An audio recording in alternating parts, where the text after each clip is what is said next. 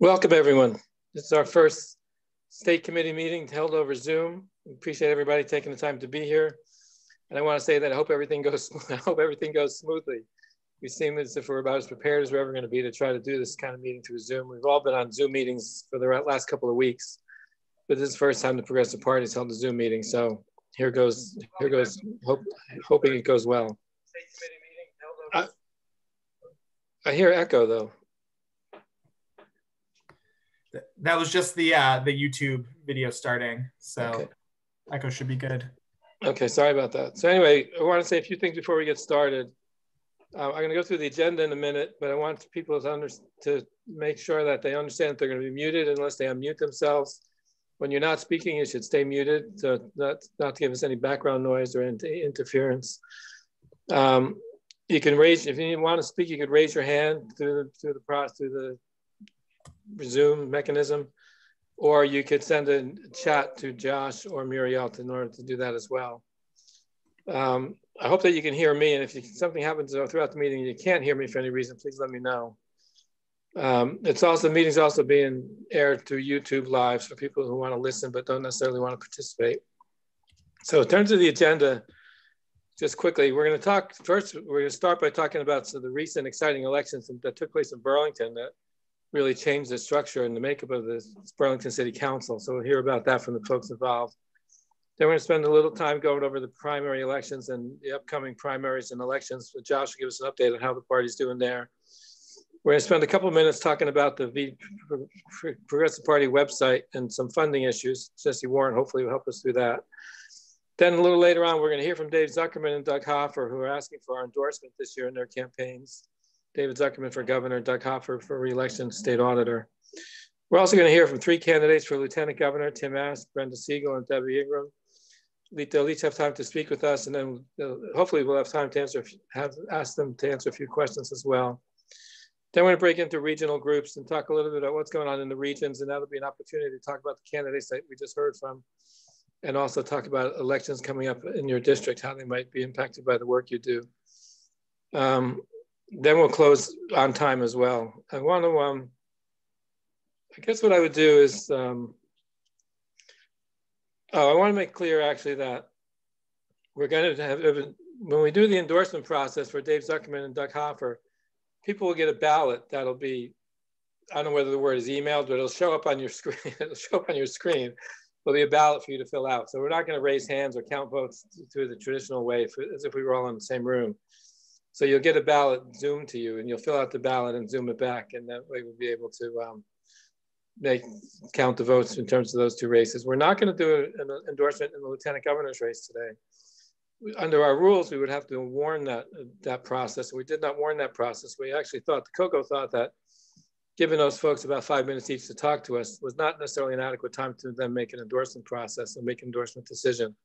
So the COCO will hold another state committee meeting sometime probably in early August, which we could choose to make an endorsement then, but we have not warned an endorsement in the lieutenant governor's race today, so we don't expect to do that. It would be out of order given the fact that we didn't give a warning for that process. So what I want to do is move into the agenda and talk about the recent elections that took place in Burlington for the city council races. I'll let Josh introduce that panel to us, and each one will talk for a couple of minutes, and then hopefully we'll have time for a couple of questions there as well. So Josh, you want to take it away? Yeah, so again, thanks so much for everyone for joining us. So we thought going into the 2020 election cycle, it would be really interesting for folks to hear about some of our really big wins from town meeting day. The recap is that we won a historic majority on city council for the picking up 2 seats, unseating 2 incumbent state representatives or city councilors and 1 incumbent school board member. So really exciting wins from Max Tracy, Zariah Hightower, Aden Haji, and Jane Stromberg. So we wanted to kind of give them a little bit of time to introduce themselves because they're all, other than Max, are pretty new to the party, at least on the state committee level. And we might have a little bit of time for questions, but we were hoping everyone could talk for maybe like 5 minutes or so first and just talk about their experience winning these races, what it looked like, and what they're hoping to accomplish. So Adam, you want to? Josh, before we start, could I just remind people that they should try to use the active speaker mode on their screens. They don't want to see the person on the panel who's doing speaking. That's right. So you should see in the top right corner of your screen an option to go to speaker view. And that's the preference for this. I'm going to switch that for the YouTube stream so people can see who's talking. So that's good. So Adam, I'm going to unmute you. Thanks, Josh. My name is Adam Haji, and I just recently got elected to the Burlington School Board. And I went up against an incumbent, and it was a good experience overall. I want to thank the Progressive Party for all their help. I felt really supported, and even though school board is a nonpartisan governance, it definitely helped to be able to identify, as a progressive, but while keeping in mind that it's nonpartisan. And I feel like the whole experience, I had the opportunity to learn about what it means to run a campaign, and as well as connect with all of the community members in my area, my constituents, and see the needs and the issues that they have regarding the school district. And I felt like it's important to have a voice on the school board. So being in Ward 8 definitely gave me, I feel like, an edge, because I also graduated from UVM last year. So I felt like it's easier for me to connect with the constituents, since it's mostly college students. And I had a really huge support from people, especially James Stromberg and Mark Hughes. He was there with me knocking doors, and a lot of other community members too. I'm really grateful for. And I know that this is only the beginning of the process of the movement, and I'm really glad to be a part of it. So, yeah.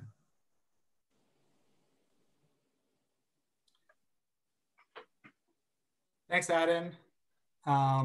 So I'm gonna go right in and invite, I think Jane is on. Let's see. Yep, it looks like Jane is on. So we'll invite Jane Stromberg to speak right now. And Jane, I believe, was the youngest woman ever elected to city council in Burlington. That's my understanding. So it's really excited. And Adam, I should also say, I think you, we said you're the first ever new American ever elected to city council or to school board.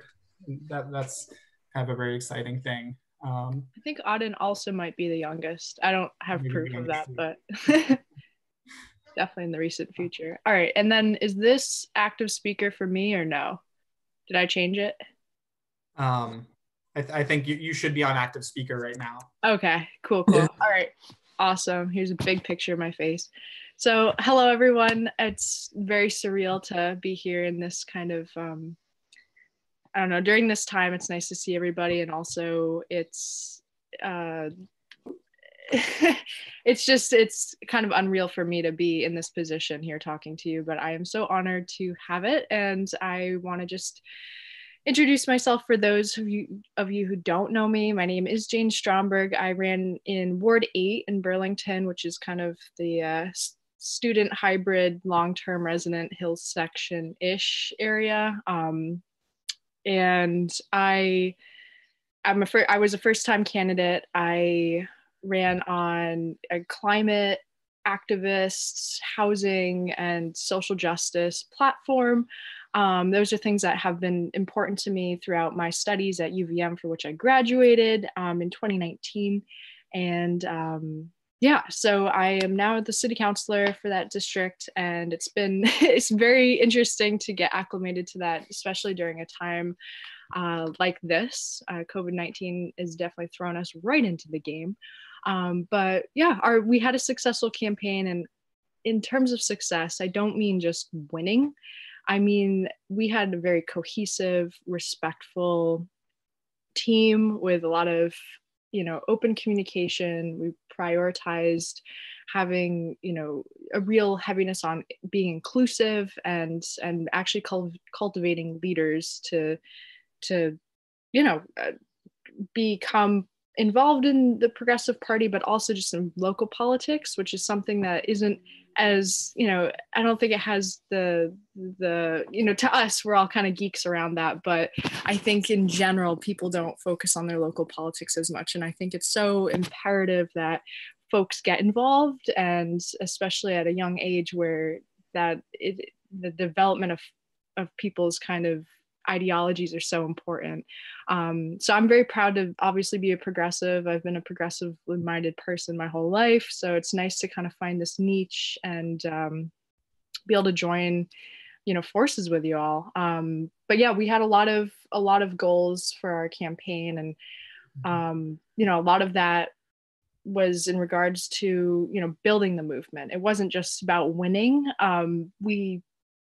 I went into it thinking it could go either way, and I really prepared myself for any type of outcomes, especially because I'm a human being. I have emotions, and I'll feel the way I feel. But I think that it was more so, how are we bringing awareness to the issues? And so if I had any piece of advice for anyone like running for anything ever, just maintain your focus on the issues, because no matter what, you will be successful. You are building what is so meaningful to all of us, and that is so incredibly important. So yeah, and I do want to thank like DSA and RAD and all of you. Like this whole win is because of every single one of you getting involved at some point during any of those races, having input, volunteering. There's so many pieces of energy that built up to this, and I really appreciated it. So yeah, and then a lot of the priorities going forward for me are obviously climate crisis based. So I'm focused on divestment, and that's in regards to the city's pension fund and UVM, and fair free transit, and a focus on a lot of the new construction and how we can be efficient with that. And then also lately, this was a priority during the campaign, but rent control, tenants' rights, and that kind of thing. But lately, I've been getting so many emails and phone calls about that, specifically because a lot of people are not able to pay their rent. A lot of people are feeling threatened by a lot of the larger landlords in our area. And that's, I'm a renter. I identify with that. And so it's this crisis has highlighted a lot of issues for us. So I think that it's a really important time to get involved with politics in general, but especially with the fact that a lot of issues are highlighted. So yeah, thank you. Great, thank you. Thanks, Jane. Next up, I wanted to introduce Zariah Hightower, and I should say for both Jane and Zariah, they both knocked every door in their districts. I believe Zariah about 2.5 times knocked every door in the district, and Jane maybe 8 times. It's a much smaller ward, but they really, really showed what a progressive campaign looks like when you're spending all your time going out door knocking, talking to potentially new voters, registering people, bringing new people out. And the opposition in all of these campaigns really had a much more direct mailer centric approach. So it was really exciting.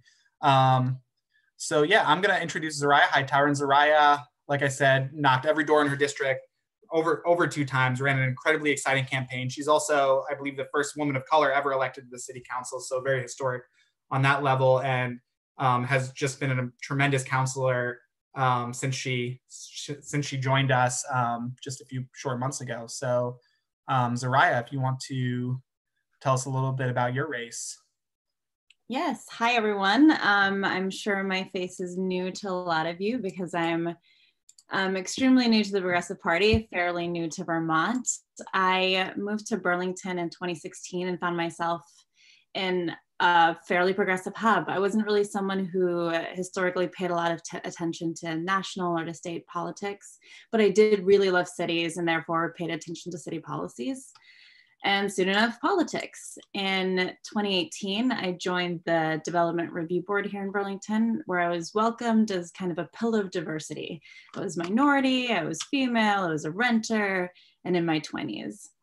And it took me a few months to understand that this singularity would be true in my perspectives just as much as in my identity. And at the DRB, I over and over again saw that we tended to approve projects designed by distinguished architects, but less so those for small homeowners with hand-drawn plans. Every board member I thought was a kind and thoughtful person, but in my opinion, they were kind of stuck in a paradigm that expensive ideas were good and other ideas were kind of bad. And never mind that when I resigned from the DRB 2 months ago to take my position on city council instead, I left the 9-member board as the only person who wasn't a developer or an attorney. And more than that, I left it as the only female. So feel like there's progress that needs to be made. Burlington, like most cities, is a place of inequality, better than most that I've lived in, but that bar is kind of low. So last year I went to Detroit to the People's Convention, and it really showed me and highlighted for me just how united we are in our asks, really all across the country, but how so many of our representatives are unable to really hear us because of the paradigms that I think they're stuck in. And so back last fall in Burlington, after months of controversy, I really wanted to see more oversight of the police department. I wanted to see radical change to our transportation system. I wanted to see changes in our parking and our housing policies to move toward a carbon neutral future. And I thought that my representative, who again was a kind and thoughtful person, but had been in place for 30 years, just was not calling for, or in some cases even allowing some of the changes that I wanted to see. Which is why I ran. And to Jane's point, I think it was just successful just in how we ran more than me winning. My amazing campaign manager managed to wrangle 30 volunteers, a mix of old hats who had worked on previous progressive campaigns with 10 times as much experience as I had, as well as people who had never done anything political before. My social media manager had never worked on a campaign. My data manager had never worked on a campaign. Dozens of people had never volunteered on a campaign, knocked on doors, made calls, wrote postcards. And so, yeah, I was really proud of our success to not just knock every door twice, minus the ones who said, do not knock on my door again. But also I personally knocked every door in my ward's low-income housing neighborhoods where the other 2 campaigns didn't even send a single representative. And then was lucky enough to win, I think, because of the way that we ran with more than half of the votes in a 3-way race. And so now the hard work begins, and I'm so incredibly lucky and so grateful to have 6 progressive colleagues, but they're not enough. I feel like over and over again, I hear the administration and some of the others on the council saying, that's not possible, or you can't do that. They acknowledge that the systems we find ourselves in are unjust, unfair, and equitable, from being racist to sexist and homophobic, but they also ironically seem equally horrified at our attempts at any kind of reform. And so I think we need help. I'm sure that my state colleagues feel the same way as they face reports put out by lobbyists with more resources than we have. We need the help of activist groups to separate fact from fiction as we try to make radical change in the way government works and who it works for. We need people to run who aren't part of the paradigm, so we need to recruit. I'm sure all of you know this better than I do as someone who's so new, but I'm so incredibly grateful for how the Progressive Party really embraced me as a complete newcomer, and really want to say thank you to all of you. And I hope you join me in trying to build the movement and the party with lots of new faces. Thanks a lot, Soraya. So next up, our last panelist for this, and then I hope we'll have time for maybe just a couple questions, is Max Tracy. And Max is somebody who has been with the party for quite a while. He's been a city councilor for many years. And just to kind of illustrate how far we've come, just a few short years ago, I know Max would regularly take votes that were like 11-1, with Max being like the one person, voting no or voting yes for a bill. And now he's a city council president. So it really kind of shows what we can do when we really work hard and we have a strong focus and go out and organize our neighborhoods for progressive change. So Max, take it away.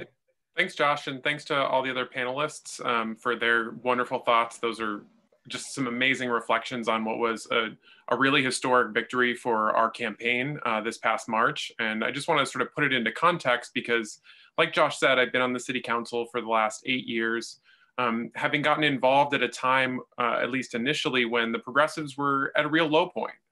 You know, and I think that as exciting as this moment is, it's also important for us to remember and just give tremendous appreciation to all the people who stuck with this party when we were at our lowest point. You know, I look at, you know, for instance, Emma and, you know, Martha and others on this call who stuck with it. And, you know, Josh talked about being, you know, one of the only ones. Well, Emma was one of 2 progressives on the council who stuck it out during really hard times. So we really need to recognize not only that this is exciting, but also that came from people really sticking with it, even when it was hard, and that we have to stick with it when it's hard, because that can lead to victories later on, and take the long view, I guess is what I mean to say.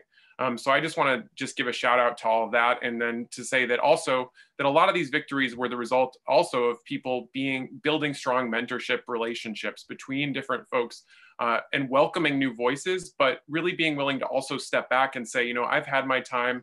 I've done a lot on this. I want to teach you as a newcomer how you can do this as yourself and pass on that knowledge. And so I think that that's crucial to remember too, is that if you have knowledge, it doesn't necessarily mean that you have to be the person to run yourself, but that you can really support these new candidates and these new voices in really exciting ways.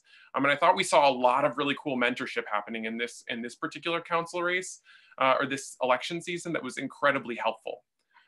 In terms of some things that I saw that were different or unique about this particular race, or why this race turned out like it did, I think that just in terms of broader context, we have a situation where in Burlington, I'm sure many of you being political junkies follow sort of the different things that happen, but we in Burlington have we have a mayor who has embraced a very neoliberal agenda when it comes to things like development, wanting to see deregulation and embrace market-driven policies in order to really try and benefit folks who by and large are already doing okay for themselves. And so that has resulted in a number of decisions, namely things like City Place, which is the mall redevelopment that where they basically gave away way too much to developers, gave them what they wanted, and what that's left us with is a hole in the ground. And that was a particularly motivating issue for the voters that I spoke to. I think, just as Zarai was also mentioning,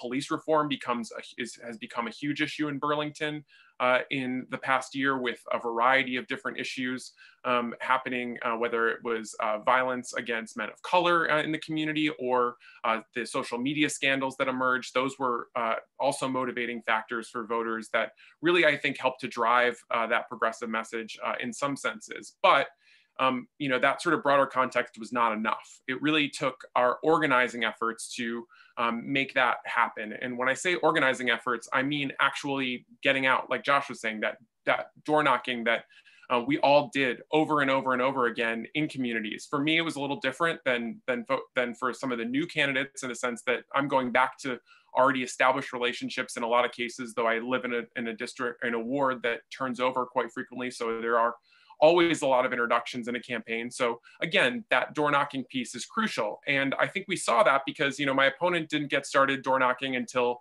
you know, later on in the race. He tended to, and this is something that we saw largely from our Democratic opponents, was there was a coordinated, centralized strategy that was funded through developer money, many thousands of dollars, in fact, more money than we've ever seen in city council races, largely from folks who have a lot of money, and were donating thousands of dollars into these campaigns, which were then used to funnel into direct mailers. And you know, I had never seen anything like this in terms of direct mailers. I saw maybe 4, 5, 6 pieces going just into my ward alone. And that had me pretty worried, honestly. You know, I did basically one lit drop and that was it, wanting to really conserve on paper. You know, I felt like if I'm talking about climate crisis, I shouldn't be throwing tons of paper at voters. So that was something that was interesting, and it had me a little nervous. But again, it's just important to remember that nothing makes up for human contact. Nothing makes up for that, putting in the time yourself and engaging with voters. Another change that I saw in terms of this election that was interesting, or that was a shift, was also that we saw less viability, or less going into less responsiveness to phone calling or phone banking. People just aren't answering the phones anymore. So texting becomes much more of a strategy, or a thing that we do, and our opponents used it as well. So that was something that, you know, was a shift, or something that we saw as being different in terms of our races. And then another interesting and really positive change that I think was influential in these races was the coming together of a variety of non-political party groups in support of our candidacies. And by that I mean we had, and I say we because I think all of us got endorsements from groups like Sunrise, which is a climate justice movement coming out of UVM. We had DSA, Max, Democratic Socialists. Yeah. Max, a couple of minutes left, just a reminder. Okay, yep. Sorry. And then we also had groups like Rights and Democracy also providing a lot of sort of on the ground, like they provided a phone banking space for us as an endorsement. So in addition to organized labor support. So we saw, and that was something that I really hadn't seen in council races in years prior. So all of those factors were some of the differences that I saw in this race. But again, just want to emphasize the fact that we also, that so much of this came from really putting in the time and doing that direct voter contact from door knocking. So that's something that I think we need to continue to build off of. I think it's going to be really challenging this fall, given that it's not clear as to whether we'll be able to do a whole lot of door knocking. We'll have to figure out different ways of generating meaningful contact with folks. But again, that seemed to be decisive in these races. Thanks a lot, Max. Marielle, do we have time for questions? A couple of questions? Oh, sorry. Do we have time for a couple of questions, Marielle? Yes. Okay. Yep. Sorry, I thought you heard me. Great. Yeah, so I saw one question. I see Frank has his hand up, and there's one question from Frank. So I'm just going to read his comment, and maybe we can, you can address this. So what the question is, what are we going to do to transcend door knocking when we can no longer door knock? So does anyone, obviously your campaigns were really heavily focused on door knocking, but do you have any thoughts on like what, and any ideas for kind of candidates who are announcing soon or have already announced and are gearing up for their campaign, like different ideas? Does someone want to quickly address that? So one thought that comes to mind, and this is something that Emma taught me, was about like postcard writing, like handwritten postcards. And I know that's still like a handwritten thing, so people, you know, may feel a little weird about mail, but still, like that's a way to personalize an email, or give that personal touch to voters, especially if it's someone that you already know. But another strategy can be to engage folks in your district and ask them to write to folks who they know as well. Again, that can be a strategy to just create direct, meaningful contact with people and make them feel like you value their perspective. So that's just one idea, but I don't know if others have anything else. Anyone else want to address that? No, I actually had the same thing. I've been advocating for postcards because I think those are quite effective. And then I think just being better about having, like to Max's point, it was easier for him to run since he already had some of those reestablished connections. And then it was just about like spidering out from there. And so I think just having a better progressive base that can help us help others in elections. So, you know, as we're running for state things, it also helps that at least in Burlington, we've got our network. People know, if people know who I am. So if I'm like, oh, I really like this candidate, that helps. I just want to, this is Anthony again. I just want to, as someone who's weathered some of the ups and downs of the Progressive Party over the years, I must say that this has been one of the most inspiring elections I've experienced in a long time. And to see all this new energy, it's, in some ways it's new energy, but it's doing the same old stuff in terms of the nitty-gritty work of knocking on doors and whatnot, but also ironically dealing with the same issues that we've been dealing with all these times over time. But it's really inspiring to see young people, people of color, different kinds of Vermonters rising up and taking power. And, you know, we used to talk about how the progressive coalition started around Burlington, then spread around the state. Now we've been able to spread ourselves around the state, but it's really inspiring and really great to see this kind of new energy coming into Burlington again, once again, because I think it'll help inspire us as we move forward around the state as well. I mean, I just really want to congratulate you all. I mean, as somebody said, remember, you're just human beings, which I think is important to keep in mind. You're just human beings, but you're doing all the right stuff. And I think that, as Max said, being willing to stick with it through the good times and the bad times. We all know that political change is a long-term process. It took us a long time to get into the messes we're in. We have ingrained racism and ingrained inequality and whatnot. I think it's going to take us a while to set things right again. And I just really want to say how much I appreciate all you folks for doing the hard work you've done and getting yourselves elected. I really look forward to seeing your good work on the city councils. I really appreciate it. I did see that Kit Andrews had her hand up. I don't know if we have time for one more quick question. Just gonna, unmute. I gotta unmute myself. Okay, I'm unmuted. Can you hear me? Yes. Yeah. Okay, great. Thank you so much. Thank you, Max, for putting neoliberalism as the context and the lens right up front in your comments. It's a worldwide movement that's been killing us slowly for years, and I really appreciate that you put our mayor into that. So the question would be, so behind the question, I encourage all of our progressive leaders throughout the state to be aware of that. And so I just want to see if Zariah or Jane or I'm sorry, I can't pronounce your name, Adan. Anyway, if any of you just have a comment to make on that. So, sorry. Did anyone want to respond to that? Yeah. I'm so sorry. Can you say the question again?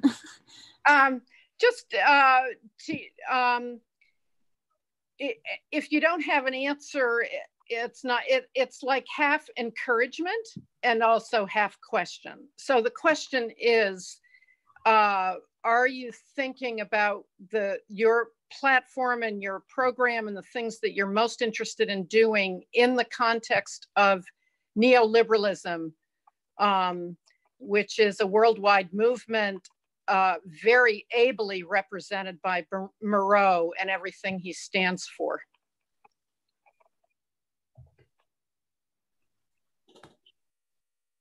Do you want to go first? You go first. Oh God. There's a lot there for sure.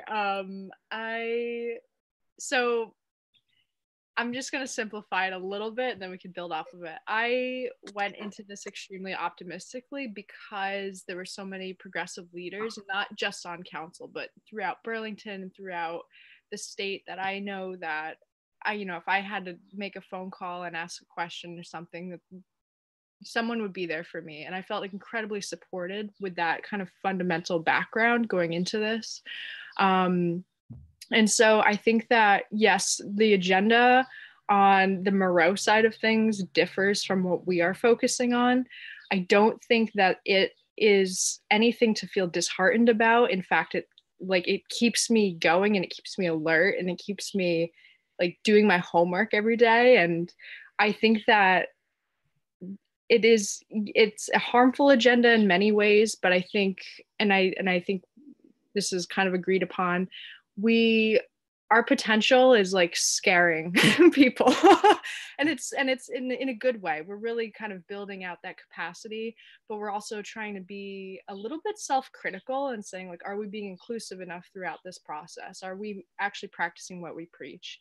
And so I think that us, having self-awareness as a party, that makes us, and I don't want to say, from a human point of view, who's better than another, but like it makes us a better group of people in terms of how we carry ourselves. And that was the main thing that I kept in mind throughout my campaign was how are we walking the walk every single day? And so, yeah, neoliberalism is, it's got a lot of tendrils in our society and our unfortunate systems that we function in. But I think we're starting to really name it, and we're starting to say like, hey, and I think that they're kind of feeling that pressure a little bit more boxed in, and not just because of our numbers, but because of the way that we present our ideas and the ideas that we're using to build the momentum. So it's kind of like a nice little roundabout way, but I can get to the nitty gritty. I don't know, Zerai, if you want to answer any of that. I guess I want to the first economics course I took was taught by a communist, but I am, like, for better or worse, still a classically trained economist, which in like the sense means neoliberal economics. And so and my job is also extremely neoliberal. And so I've both found this to be like a good avenue to like question like my own personal beliefs on a daily basis, but more importantly, it just makes me incredibly grateful for the counselors, that it's not like, if I had been maxed by myself for like years, I can't even imagine like how that would have changed me. Whereas I've got 6 other progressive counselors who are like, we're holding each other accountable every day, every week for how we talk about things, how we engage. And I find that to be an incredibly effective way to keep, like, to Jane's point, that conversation to be like a better group of human beings, regardless of the paradigm or the world that we find ourselves in. Thank you. Yeah. I was just going to say, I think that's time for this section. I do want to say, so Robert Millard just posted a donation link. If you're a regular attendant at these meetings, you know that we normally send around donation envelopes and encourage people to donate to the Progressive Party. So I'm going to resend that link right here. These successes, we were outspent like 3-to-1 in some cases. Huge amount of money was coming in from developers and big business interests to oppose like this whole slate of counselors but we showed that even with a little bit of money and a lot of hard work and a grassroots network, we're able to kind of overcome that. It does still take money, and we're gearing up for the 2020 elections right now. So I really hope people can consider making a donation to the Progressive Party to kind of continue to support our work and build for 2020 November elections. I think it's also important to note again what people said about the mentorship that took place in the Burlington races, though, and also the staffing, which made a difference. So Josh's good work makes a big difference in terms of giving people the support they need to be successful. So I appreciate that as well. We're going to run over time if we're not careful, of course. But the next thing on the agenda was to talk more about upcoming elections, which means we have to listen to Josh again for a couple more minutes, if that's okay.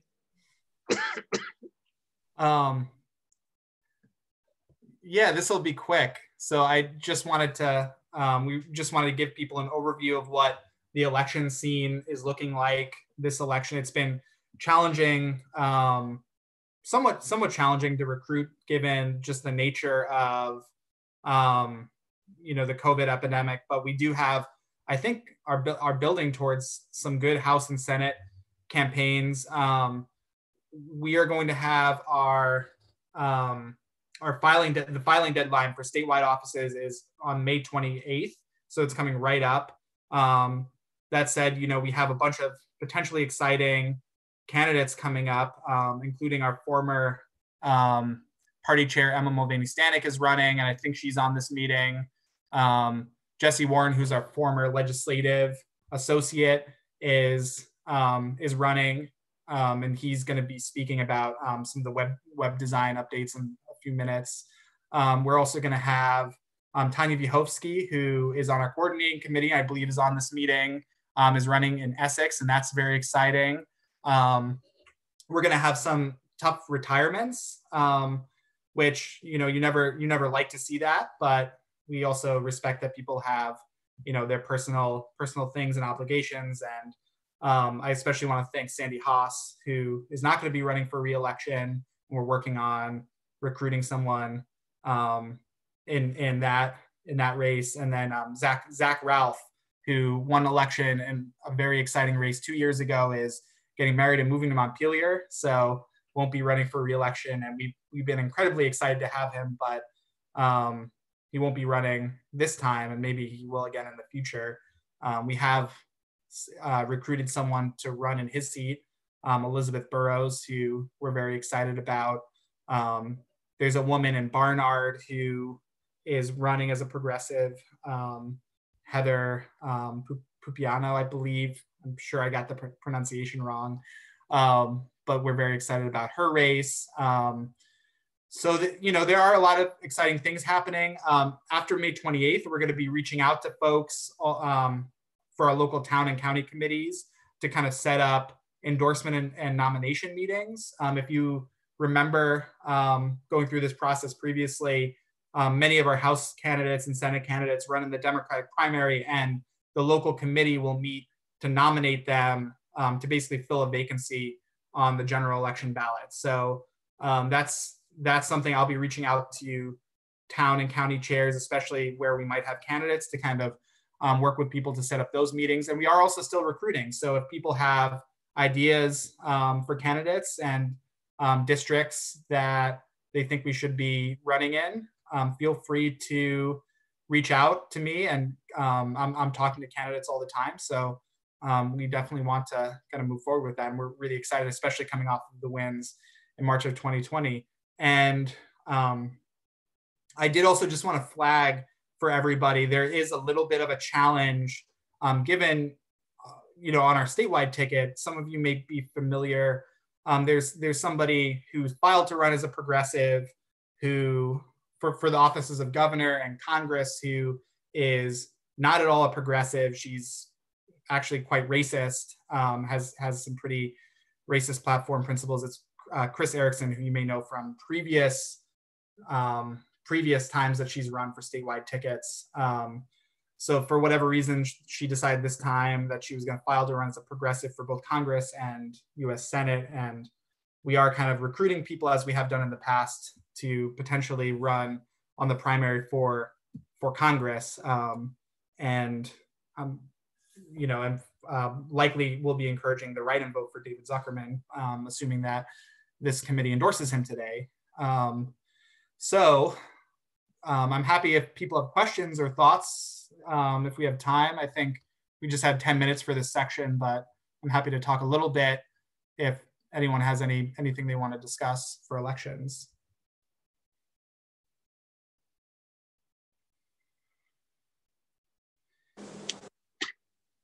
I guess everybody feels okay. So if there aren't any questions for Josh right now, we did want to spend a couple minutes talking about the website, new website design, and the ability to use the website for fundraising more than we have been in the past. And is Jesse on the call, on the Zoom? Jesse Warren? Yep, here I am, Anthony. Hi, why don't you just talk a little bit about what you've done? You've done a great job of revamping the website and whatnot, and the shirts, and just talk a little bit about that. Absolutely. Well, it's great to see everybody and so many familiar faces. And so far, this has been a great meeting, really inspiring to hear everyone's stories and see all the awesome candidates that I'm really excited to see do really well in this election. So when Josh told me that to talk about kind of the website and the design stuff, I was like, I think people probably don't want to talk about that. They want to talk about the issues and talk about the elections and stuff, but he was like, no, talk about it, it'll be good. So I'll just really quickly kind of tell you guys how it came together. And I was thinking of if I'm going to talk to you, what would be kind of the little seed or little nugget of an idea that I maybe would like people to think about. And I guess it's really just that, and I'm going to expand on this a little bit very briefly, but it's, to me, really interesting to think about the way that design and kind of the creative side of things can really be a powerful tool for activism and change and organizing and bringing people together and helping move issues forward, and the party forward and the movement forward. So really quickly, kind of the way it came together is I was hired as legislative associate for the party in February.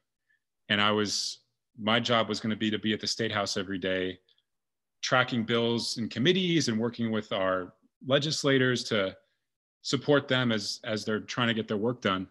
But when the State House got shut down with COVID, there was this period, it was like, I was still on the payroll, but I couldn't be doing that aspect of my job. So went into kind of saying, can I use this time to redo the website and maybe work on some other creative projects? Sorry, there's a little noise coming through here. So basically, Josh, I guess I'll just share my screen, and maybe I'll try to get away from this noise. Sorry. Can you guys still hear me? Okay. Yes. Oh, Josh, it says screen sharing is disabled. Do you want me? I can share. Are you just looking at the website? That's fine. Yeah, if you want to. I might have it set so only the host. Yeah, as long as it'll show up for people while I'm talking. Hopefully there's a way to do that. So, yep, I'm going to share it right now. Okay.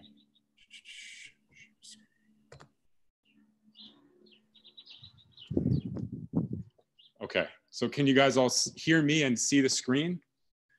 Is that, okay, I hope so. Yeah.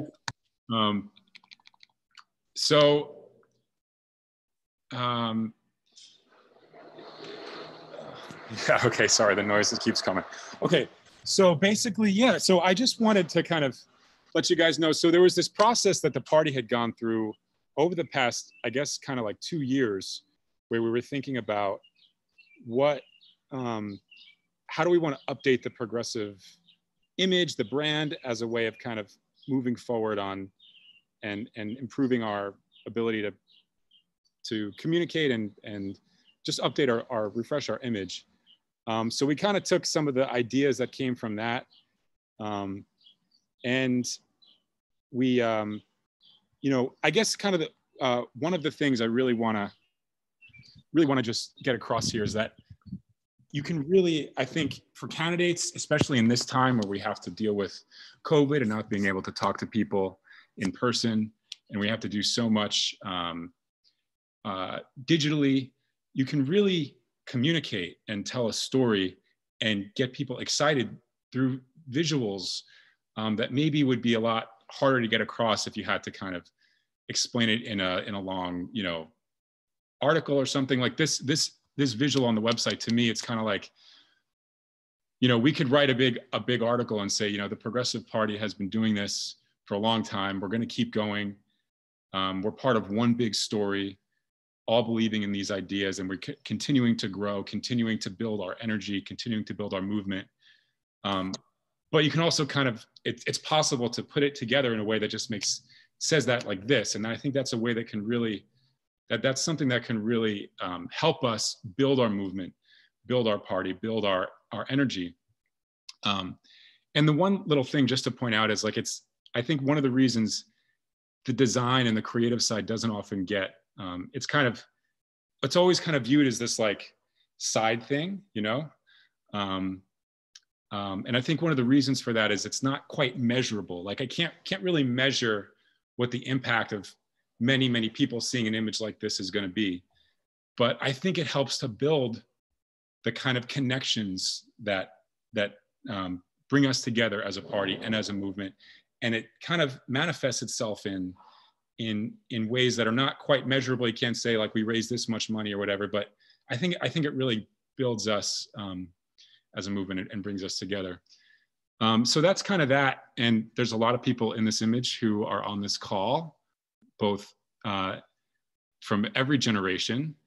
So that's just, to me, always an amazing thing. And as I was putting this together, I was like, wow, I can't believe these people that I get to kind of, you know, talk to every day are like part of this great history. So it's really was really inspiring for me to work on this.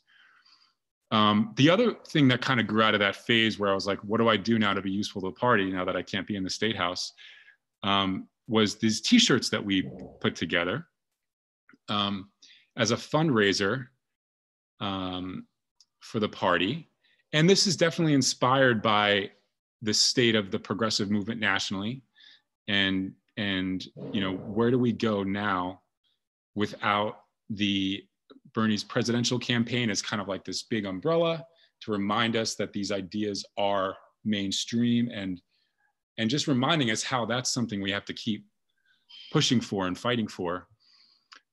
So thinking about this idea of the design and the creative stuff as a way of organizing, as a way of activism, as a way of building a movement, we put together this shirt, which got really great response. We've sold over 100 shirts, many in Vermont and many all across the country, from people who are just excited about this idea and this, what we're trying to say here. But, you know, my hope is that this will be a way for us to just never forget what we're really doing here, and to keep pushing the movement forward.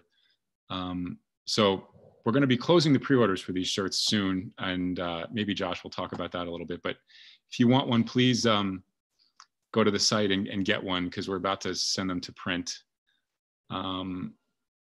And I guess Josh, that's pretty much it. Is there anything that I missed that we should talk about, or? I think that's good, unless there's a quick question or two. I did just post the link to the, if people want to purchase shirts, I just posted the link so people can do that. We're going to put those orders in very soon, so keep an eye out. I think it's really, Jesse said it's just good. I think it's better than good. I think it's really, really great. Did a really great job. I'm glad he was willing to put his creativity to work on behalf of the party. It's really well done. Really appreciate it. Thank you, Anthony. And I did also, it was Jesse's last day in the end of April. He finished May 1st, and I just want to say we've all been incredibly impressed and excited, and it was a very kind of weird time to be entering the legislative associate position, but I think his skills ended up being really useful during that time, and updating some of this branding stuff that we've been talking about for a long time, but haven't had the expertise to be able to get there. So it's just been really, really incredible, and we're excited that Jesse's running for state rep now too. So that's exciting. And if you get a chance to visit his website for state rep, he made a video kicking off his campaign, which is incredibly well done. It's worth taking a look at. It's really, really did a good job. Cool. So we're actually on time, it seems, for the most part. The next thing we're going to do is we're going to take some time to hear from Dave Zuckerman and Doug Hoff. First, before we go farther, I presume Dave Zuckerman is with us. Is that correct? Yes, it is. Okay. And is Doug Hoffer here? Yes, I am. Okay, I just wanted to make sure that we knew who we were talking to. So we've set aside about a half hour for these two folks to talk to us.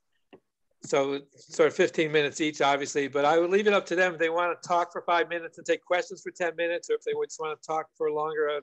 We have a total of about 15 minutes each, if that's okay. And Marielle will be keeping track of time as we go along. So first thing I would want to do is start with Dave Zuckerman, who, as we all know, needs no introduction to the Progressive Party or the Progressive State Committee. So Dave, we're glad you're here, and we're pretty excited about what you're doing. So take it away.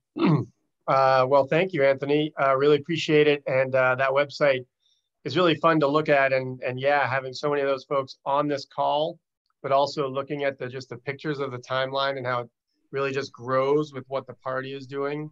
I actually just got off a phone call with John Nichols from The Nation, and talking about some of the history of the Progressive Party and Bernie, as well as, you know, my race for governor. And one of the points I made was that if you look at Burlington now, the concern of the 80s and 90s was that progressives were going to take down the Democrats. But obviously, I think the evidence is clear that both in Burlington on the city council and in the legislature in Montpelier, what's actually happened is Republican influence and seats have shrunk, while progressives have grown, and even in some cases, Democrats in the legislature have grown. So it's really been a testament to the issues taking the priority, and that by shifting the conversation from center right, which has been the history, to center left, has actually been well received by the public, and is moving things in a good direction. So I just want to thank so many of those people who have spent that time, you know, Bernie for 40 plus years, and people like Martha, but you know, I saw Earhart in there, and Tom Smith, and Barb Prine, and, you know, so many other faces that, you know, put the time in. And I was just thinking how excited I am that there's I might have been quasi generation 2, and we're like moving into generation 4 of elected progs now with some of the new councilors and the races coming up this fall. So just kudos to everybody. Briefly, I want to just talk about 2 aspects of my life right now. I'm lieutenant governor, and what I'm doing as lieutenant governor, and then the campaign for governor. And as lieutenant governor, obviously things shifted quite a bit. Instead of presiding over the Senate 4 times a week, although that's going to start again next week, much of my work has been constituent-based, helping people get through the unemployment system, answering questions about all the shifting rules and parameters of the COVID crisis and the governor's orders. So I've been doing a lot, and Deb Wolf took over as my chief of staff. She has been doing person's work on responding to constituents and helping constituents. And I have to tell you, the number of calls from around the state for people who are economically stressed and not getting through unemployment and not getting through the PUA program for independent contractors and self-employed has been really distressing to see. And it's really exposed the 2 worlds of Vermont. Those who are home and relatively comfortable and able to buy food and pay their bills, and the other 100,000 plus people who are paycheck to paycheck, out of work, and are really struggling right now.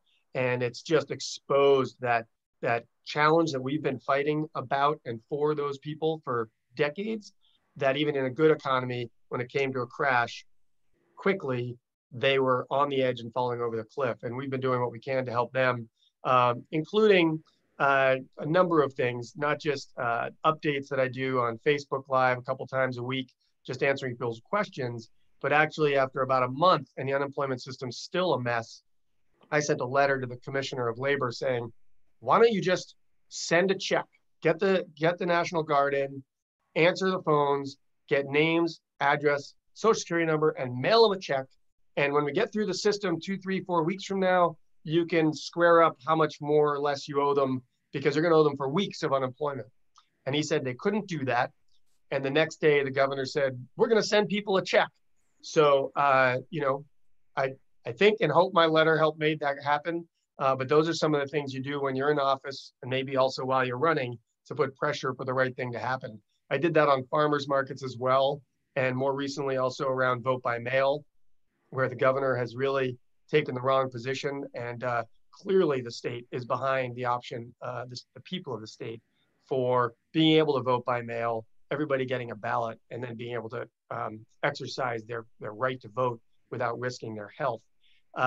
Putting a lot of information out there around the CARES money, the $1.25 billion, to try to find out creative ways for Vermont to use those resources to both rebuild the economy, but do it from the ground up, whether that's working with restaurant owners to see whether they can be makeshift kitchens with delivery to people like Skinny Pancake is doing, but expanding that across the state. Looking at broadband, which now is an everyday topic, but wasn't before. So some of that. And then more recently, pushing back on the governor's insane proposal to revote school budgets, which is just unbelievable with respect to the timeline, warnings, the ability for people not to even gather to learn information and vote. It was just such a thrown together proposal on his part, but to speak out and say that's not the way we solve our budget problems, especially when Congress is probably going to send a municipal funding bill. Child care centers, trying to think much more creatively about them, whether we start utilizing our school spaces with CARES money, who knows? But many, many people are concerned about opening up child care centers and having 15, 20, 25 kids in one space. So just articulating a lot of the issues that I'm hearing from people is a big piece of my job as lieutenant governor. Now to shift gears, and I know I'm talking really fast. I appreciate everyone's patience. The campaign, obviously the COVID crisis, like through the traditional ways of campaigning and the traditional plan that we had for rolling things out, totally up in the air. I don't think I have to really articulate why. Everyone's living it right now. But what's interesting is the campaign, I'd say for those first 4 weeks, we were the first campaign to suspend in-person events. We were the first campaign to suspend any kind of email hard asks for resources, figuring people would be helping their neighbors and helping themselves, and others followed suit. but it was good to be out front with that and showing that sort of hopefully vision and leadership that we're looking for to take over the governor's office.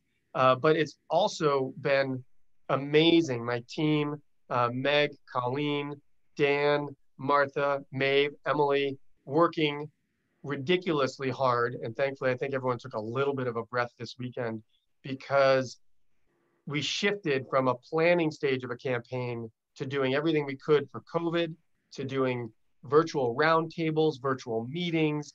I've had roundtables on healthcare. I've had roundtables with different teachers, had roundtables with agricultural folks and restaurants, conversations with all kinds of people to start planning for what are we doing to get out of this and what are we going to do for the new Vermont we want to rebuild, instead of it just being built like it was in the past with half our state living paycheck to paycheck, racial injustices and police force challenges. Let's rebuild in the new way that takes the good of the past, because there is a lot of good to Vermont, but rebuilds with a better economy for all, looking at universal health care. I mean, coronavirus, suddenly universal health care, if it's a contagious disease, is a good thing. I don't care if you have a broken leg, I don't care if you have cancer, was the old school thinking. But now universal health care may be a topic to keep talking about. Minimum wage, food systems, et cetera. So there's a lot going on with the campaign in organizing around all these issues and helping quasi be COVID support and planning for the future as we come out of it with CARES money and other bills from Congress. I will say we've talked with amazing people around the state. We had a roundtable in the Northeast Kingdom. I've actually picked up Bobby Starr's endorsement, which is one of the first times he's endorsed in a primary. And we're working on building a resilient future around food and carbon sequestration. And we actually just launched our first video. I don't know if anybody saw that online, but if you want to view it and share it with friends, we're looking for the low cost spreading of the video. So one way everybody on this call could help is to go to the website or go to my Facebook page or YouTube channel.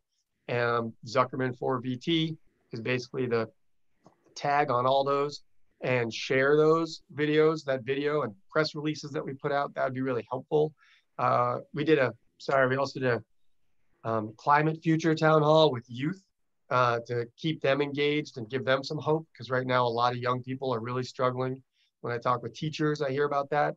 So we really got to think about how we can help youth feel inspired for the future, instead of not only the climate challenges, but now the pandemic. It's a really hard time mental health wise.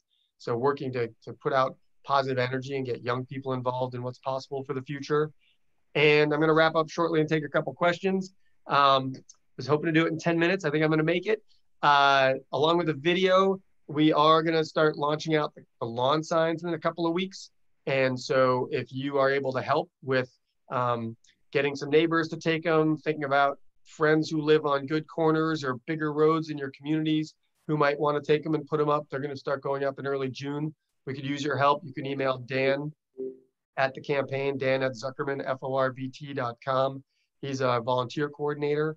It'd be great if you can help on social media sharing. And we have a weekly volunteer check-in on Sundays at 4. So you can also touch base with Dan to get onto that weekly Zoom call. And we have some really exciting endorsements we're going to roll out in the next couple of days, some national endorsements. We just put out a series of state elected leaders endorsements this week that we're really proud of. And would love to answer any questions that people have to just check in. Ultimately, website, zuckerman4vt.com. And yeah, questions for a few minutes, because I think I've got 4.5 more minutes, Anthony.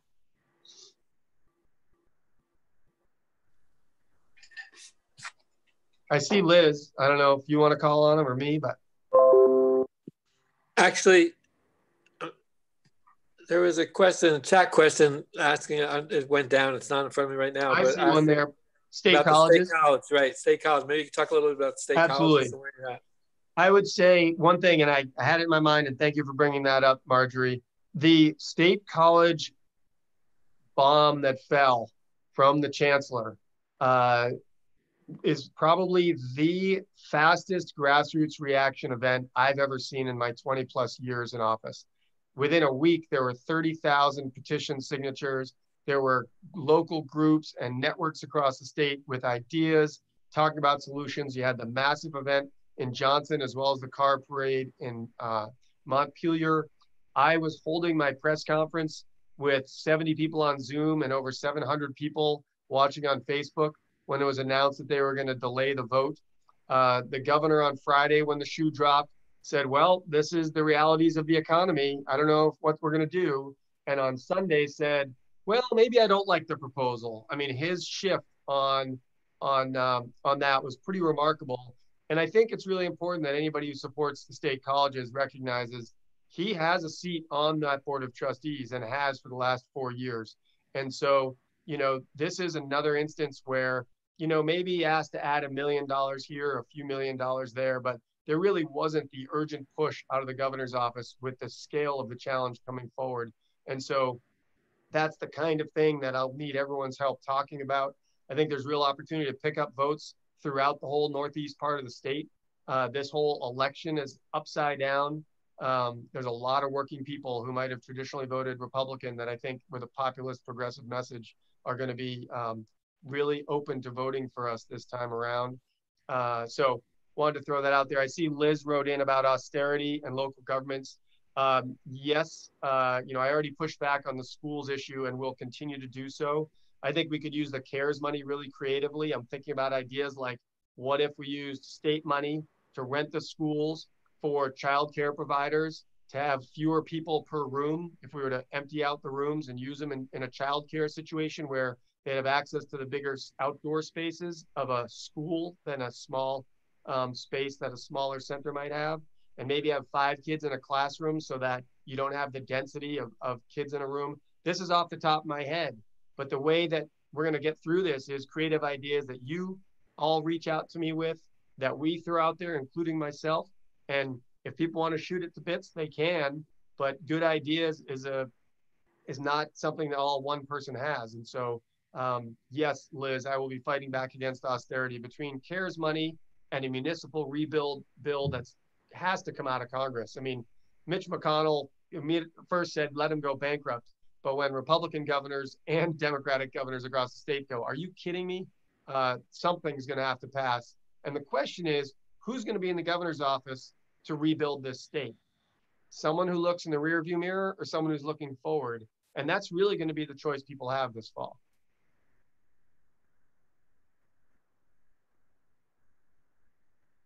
I don't know if there's time for one more, Anthony, or not.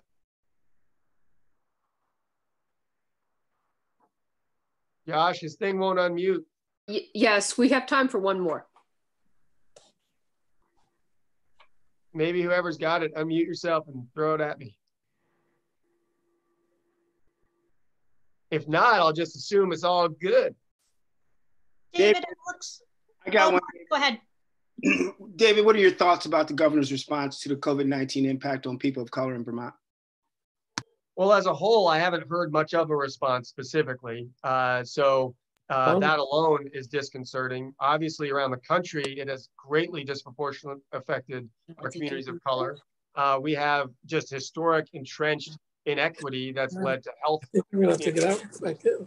in terms of higher rates of diabetes and other issues that then make people more vulnerable within our communities of color. I think it's from economic and wealth inequity over decades and centuries. And it really hasn't been addressed. And to me, that alone is an issue. We have issues with translation. I know Allison Cigar is putting out a lot of different translations for a range of communities of color and immigrants as well. And I've been reposting a number of those. So I think it's been short as a whole. Kind of reasonably good job, and we have to be honest about that. And if we just attack him on COVID 100%, that'll actually hurt us in our campaigns. But the unemployment issue is huge. Lack of attention to this issue, Mark, is big. And I'm working on some statistics around how the state has done a good job, but we were also positioned to do a good job because we are an incredibly rural state. And if you look at rural areas around the country, it's obviously affected us less. Can't change views or anything. I think I'll leave it at that. It looks like Anthony's got to figure something out here and probably go on to Doug anyway. But Mark, I'm always open to more information too. Feel free to reach out. Hit leave. I think Doug was next anyway. Go for it, Doug. Thank you, David. Josh, you ready for me? Here you go.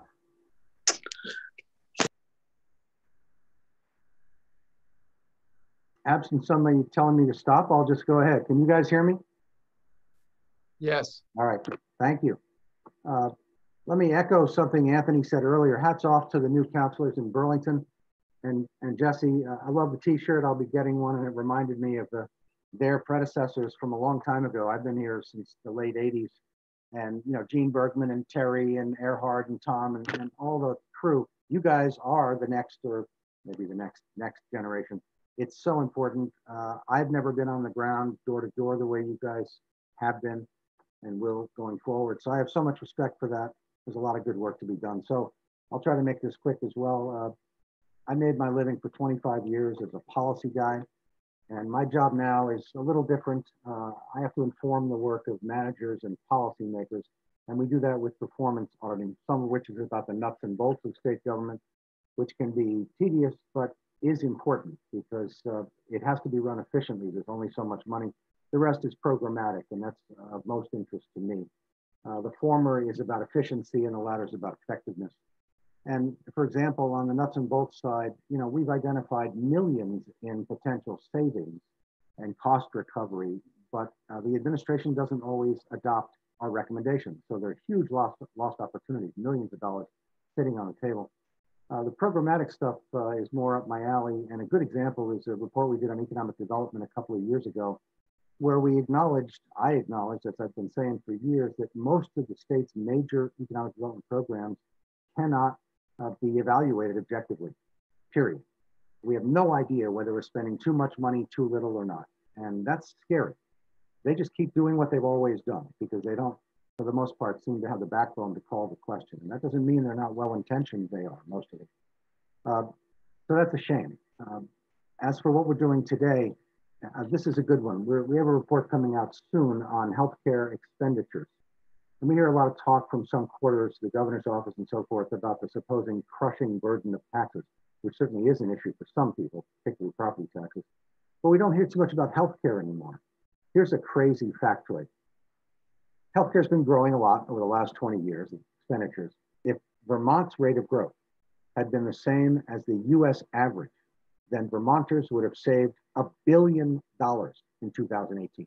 That's how bad things have gotten here. You may recall, those of you who were around in the 90s, there was a lot of talk about how our cost per capita was one of the lowest in the country, completely flipped. We're in serious trouble on healthcare. Second, we are near to completing a major audit on the Green Mountain Care Board and One Care Vermont, which is our ACO.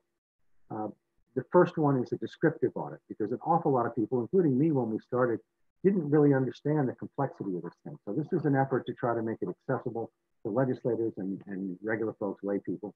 And that will be followed by an audit of their performance, which is highly suspect. This is a problem. We don't have rigorous oversight of this entity. There are concerns about further consolidation in the healthcare industry and the added administrative cost of OCV.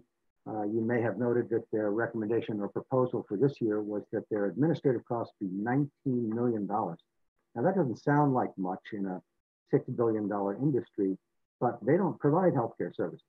They just shuffle paper. So it's really kind of scary. Furthermore, and this is fun and something that's going on, I made a request of them under the terms of their contract with the state, that $1 billion Medicaid contract, clear as day. I wanted information about what they're paying people, which is not that big a deal, but it was a straightforward request. They told me they wouldn't give me the information. So I've informed the Attorney General that I need his help, and we'll see how it goes. And you'll be hearing about this, sure. We're also working on an education job, which is about something that was brought to my attention regarding the money spent supporting students who go to private schools in the state. And I think that's ramped up quite a bit over the last 10 years. And I'm not just interested in the money, but I'm also particularly interested in the extent to which the state oversees operations of the private schools. Not their finances necessarily, but all the things that the public schools are required to do for and on behalf of students, is that oversight available in the private sector? Also, you may recall from last fall, there was a very interesting announcement about VEPSI, the Economic Progress Council, which you've all probably tired of hearing me talk about, but the state's flagship economic development program, VEGI, which is a business incentive program. This group gave this company, Marvel, which bought a spinoff from Global Foundries, $4.5 million the day after they laid off 78 people. As it turns out, there's a lot wrong with this, and I'll be sharing that report when it makes more sense. There's no point in putting something out right now, given what's going on. So that's a fun one. We're looking at DMV, which handles $300 million a year. This is more of the nuts and bolts thing about internal controls. We're also devoting considerable resources in-house to tracking COVID operations. So much money coming into the state, serious questions about how the state's going to use it, which is partly a joint effort with the legislature, but are they going to do it by the book? And it's better to catch it early on than pay the price down the road. Also, there will be some choices made by the administration, because some of the money has some flexibility to it. I'm particularly interested in economic development. And it's not just this administration, it's successive administrations with the support of the legislature over the decades. They're inclined to reach for shiny objects rather than make strategic investments for the future. And that bothers me, because this is a once in a lifetime opportunity for money of this scale and magnitude. Second, with regard to COVID, coming out of this, I don't hear anybody talking about what would now be considered the taboo approach of Dick Snelling back in the early 90s, when he, by today's standards, a moderate Republican, understood that yes, we might have to throttle back a little bit on spending, but it's not unreasonable at the same time to ask the well-to-do to kick in a little bit more.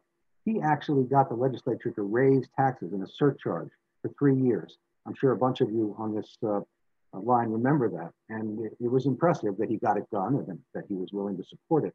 I hear no talk about that at all anymore, which is really kind of disappointing. One other thing that's sort of rewarding for me, I'm not the guy that's out front for the most part, I'm just a numbers guy in the back room, but there is some talk today, understandably, about how the pandemic has exposed some of the weaknesses in supply chains, just the economics of how we get goods and services.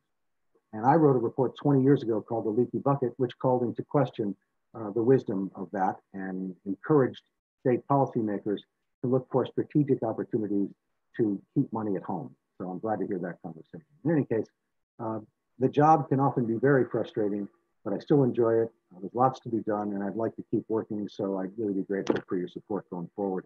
As for questions, Josh, I guess you or Anthony are in charge of that, but just to be clear, if you don't get to me now or today, I'm available. You can call me at work, which right now is my home number, 864-5711, anytime.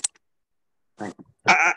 This is Anthony again. I just want to quickly apologize to both David and Doug. For some reason, my iPad got frozen near the end of David's presentation, so I wasn't able to move that along. And then Doug was trying to come on and asking if I was still there, and I was not there because my iPad was frozen, so I had to go out and come back in. Anyway, I'm back, but I just want to apologize for the glitch there. And I see Martha Abbott has a question. But Martha, you're muted.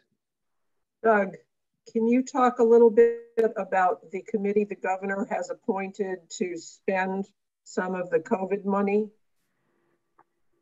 Yeah, well, the governor appointed 3 so-called action teams several weeks ago, almost a month ago now. And once I saw that they had been developed and saw the list, mostly the usual suspects for 2 out of 3 of those groups, I contacted the Secretary of the Agency of Commerce and said, I'd like to be added to the distribution list so I can know what's going on, tell me about meetings, materials being submitted and considered and so forth. She said, no. What do you do except laugh at stuff like that? And her excuse was, this is very informal. They might be talking to each other over the phone now and then. We don't expect any warned meetings or formal presentations. Okay, now I'll be the first to admit that any governor, when David becomes governor, he's entitled to seek advice from anybody he likes. That's appropriate. But if you set up a so-called action team to advise the governor on how to proceed and spend oodles of money, that should be transparent. They don't agree with me. So I don't know what the hell they're doing. Tell us who they are. Who are they? Usual suspects. It's people from the chamber. It's business people. 2 of them are from utilities. It's kind of interesting. The economic development one is one from Velco and one from GMP. I think it's Frank Coffey from GBIC. As I say, it's the usual suspect. That doesn't make them bad people, but these are the folks who've been advising governors for 30 years. Let's have some new ideas. Anthony, I see some chat questions. I don't know how much time we have left for this, but I saw Kate LaRose had a question. Do you have the question? Yeah. Josh, we have about 6 minutes. 6 minutes, okay. And I'm assuming there might be motions for endorsement too. So let me maybe read Kate's and then reassess. So Kate LaRose asks,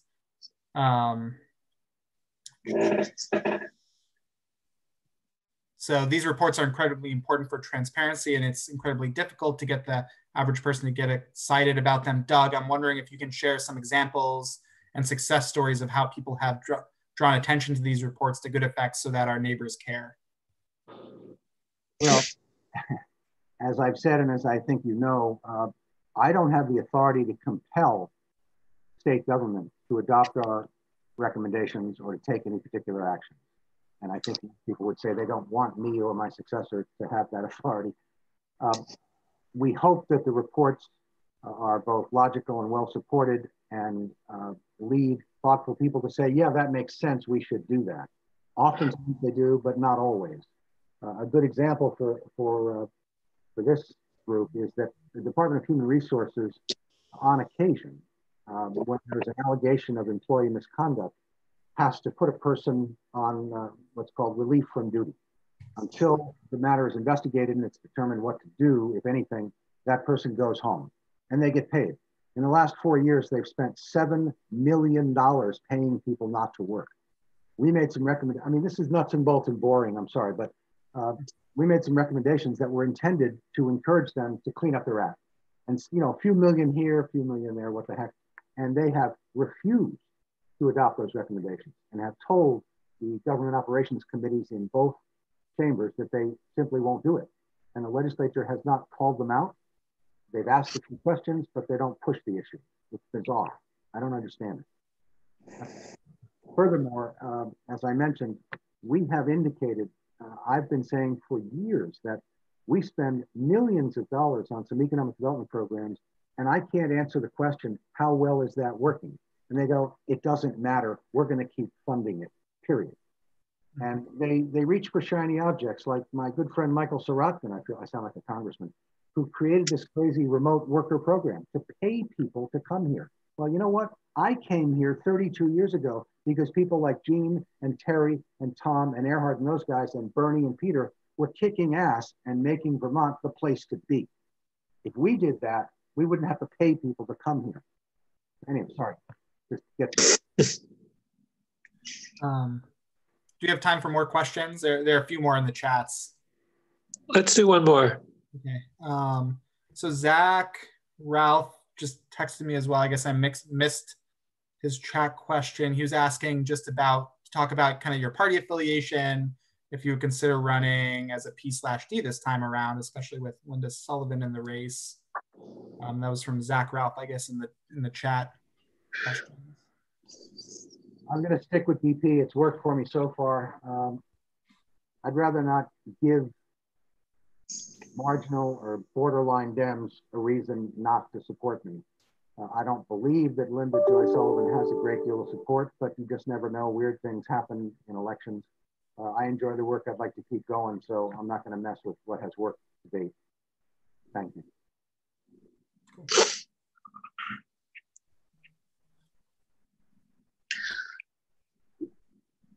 Thank you, Doug. Appreciate it. Thank you. Good to see you, Anthony. Can't believe I met you 30 years ago. It's ridiculous. I know we were reading the leaky bucket study at the time. That's right. See you. Thank you. Appreciate it.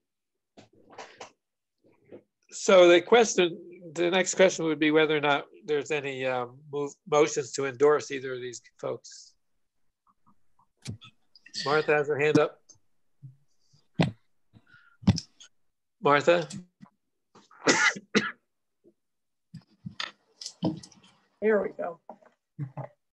So yes, following in the footsteps of Bernie Sanders and Anthony Polina, and then forging his own path for the last 24 years, David Zuckerman has been bringing our progressive values and vision into the political mainstream in Vermont very effectively, very articulately, all the while farming full-time at the same time. He's role modeled being respectful to everybody, regardless of their opinion or party label. And for all those reasons and a million others, I would like to move that the Vermont Progressive Party endorse the next governor of the state of Vermont, David Zuckerman. Second. It's been motioned and seconded. So the way we set this up, Josh, has been to send a ballot essentially to everyone. That's the right way of saying it. I guess, you know, I would move that. Is there support for casting one ballot on behalf of the group?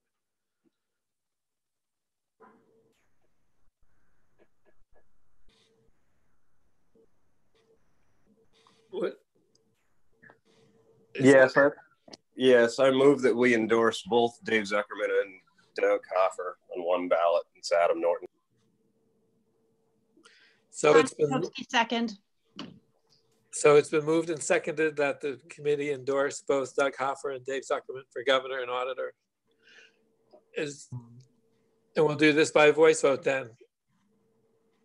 What we'll do is ask everybody to unmute if they can. Unmute. Unmute. Unmute your button.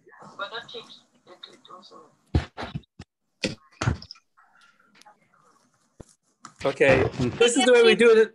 I'm sorry, what?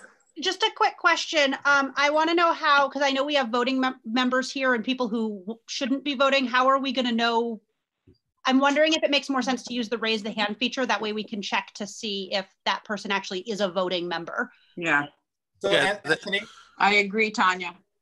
If I can jump in. So I have, so there are a couple of things. One, I just want to make sure it is like a minor tweak, but if we want to do a nomination as well, there is a difference between the endorsement and the nomination. And the nomination is what gives you the P. So we might want to amend the motion to say just dot our I's and cross our T's, if that's what we want to do, to say endorsement and nomination. And then if people choose, there is a feature through Zoom that allows us, I can send the poll directly to your screen and you can vote anonymously for both the endorsement and the nomination. And I just posted the link to a chat feature. So that link is to our state committee. And the countries are in bloom again. So that link goes to our list of state committee and will tell you our state committee members and alternates. So if you're unsure if you're on the state committee or if you're an alternate, just go to that list and you'll be able to potentially vote. All right, I amend my motion to include nominations as well as endorsements of David Zuckerman and Doug Hoffer. I second that.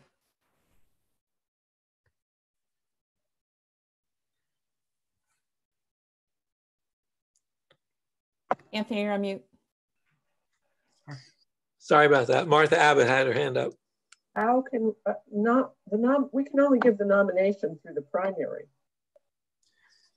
So I confirmed this with the Secretary of State's office over the past week. We are allowed to nominate through this process right now, presuming that there's for David's race, for the LG race, because Chris Erickson is in, we couldn't technically nominate for him, but for Doug Hoffer, we can nominate right now, presuming no one files to run on the progressive primary ballot.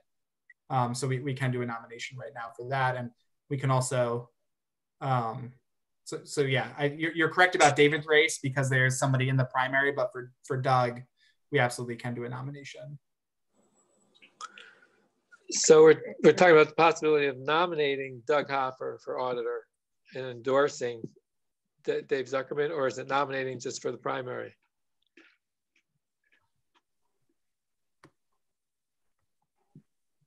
Would we be nominating, in terms of David Zuckerman, would we be dealing with just the primary or the primary in the general election? So for David, because there's somebody in the primary ballot, we can do an endorsement for David to say that the party supports David Zuckerman, and that's, and our party's going to go to work. Legally, we can't give him the P. Martha is correct that that's through the primary, and because Chris Erickson is on the ballot, it's whoever gets the most votes in the primary. Right. So we're going to be encouraging people to take write-in ballots, presuming that David wins the endorsement vote right now. We're going to be encouraging people to take primary ballots and write David Zuckerman in. For Doug, because no one's filed to run in the primary, we're allowed to nominate a candidate to fill a vacancy on our general election ballot. So it's presuming that no one's going to win the primary for auditor and there's going to be a vacancy, and we can nominate Doug right now to fill that vacancy. So could someone state the motion then, just to be clear? So I move that we nominate Doug Hoffer for auditor. This is Tanya. Right. And point of information, Anthony, this is Emma. Yeah. So correct me if I'm wrong though, we still have him until May 28th. Not that we expect anyone to file technically, but it's so easy to file right now because of COVID. Right. Technically, couldn't someone else still file and get on the Prague primary ballot for auditor, and we would be in the same pickle? Yes, I believe so, yes. Mm-hmm. So that implies that we should just be dealing with up to the primary, just for the primary. Well, I think the same sort of qualifier that we are doing for Dave would apply for Doug because of this trickiness of filing. And also, again, I really want to emphasize anyone can really do this time. Right. But it's only a dozen days away. So, barring the fact that if something like that happens, we could do an emergency reconvene for Doug. But right now, I'm going to go ahead and nominate through the primary for David and Doug all the way through. Who was that? Frank. Oh, okay. I'm just trying to be efficient. Emma, does that make sense for you? Well, I love Doug Hoffer. But I just want to be clear that we're not violating and doing anything that's going to slap our hand as a party by following the rules of the Secretary of State, especially because there's unique rules this cycle. And Josh here, I went through this with the Secretary of State's office. So we are absolutely allowed to do nominations now. It's just, it becomes void if someone is running in the primary. So but we are allowed to nominate early before the filing deadline. It's just. So we can nominate both. And if somebody enters the primary, then we could reconsider the question afterwards. Yeah. Can I amend my motion to say nominate instead of endorse? Or Sure. endorse and nominate? Endorse and nominate, so that if the nomination doesn't work out, at least Josh and the party has the understanding that we are endorsing and therefore we can start working for. I think Ellen Oxfeld has a question. Yeah, I have a couple questions because there are a few technicalities involved, and there might be even if a slight chance of having to redo one or the other of these. I think we should actually take them up separately, not for anything bad about either of the wonderful candidates, but let's say you had to redo one, because somebody did suddenly enter and we couldn't do the nomination. So I'd like to see these as two separate motions. And I actually think, because again, it's somewhat technical and we want to make sure we're doing this right, that instead of doing this, by acclamation or voice vote, we should use the vote feature in Zoom. Because, so where it's written, because I just think we want to be clear on this. And so we have two things in place, nomination and endorsement. for both candidates. And so I think it would be better to take those votes separately. And then if one has to be undone, you don't have to undo everything, if that makes sense. Sure. I agree. And I apologize for talking about the voice vote. I thought it would save us time when I first said it, but clearly it has not saved us time. It makes it more complicated. And also I think in the case that something might have to be undone, again, for technical or legal reasons, it's better to do these. And, you know, the vote function in Zoom is very clear and it's written down. And I actually think that's clearer for people because you know exactly what you're voting on. Okay. So someone has to state a motion.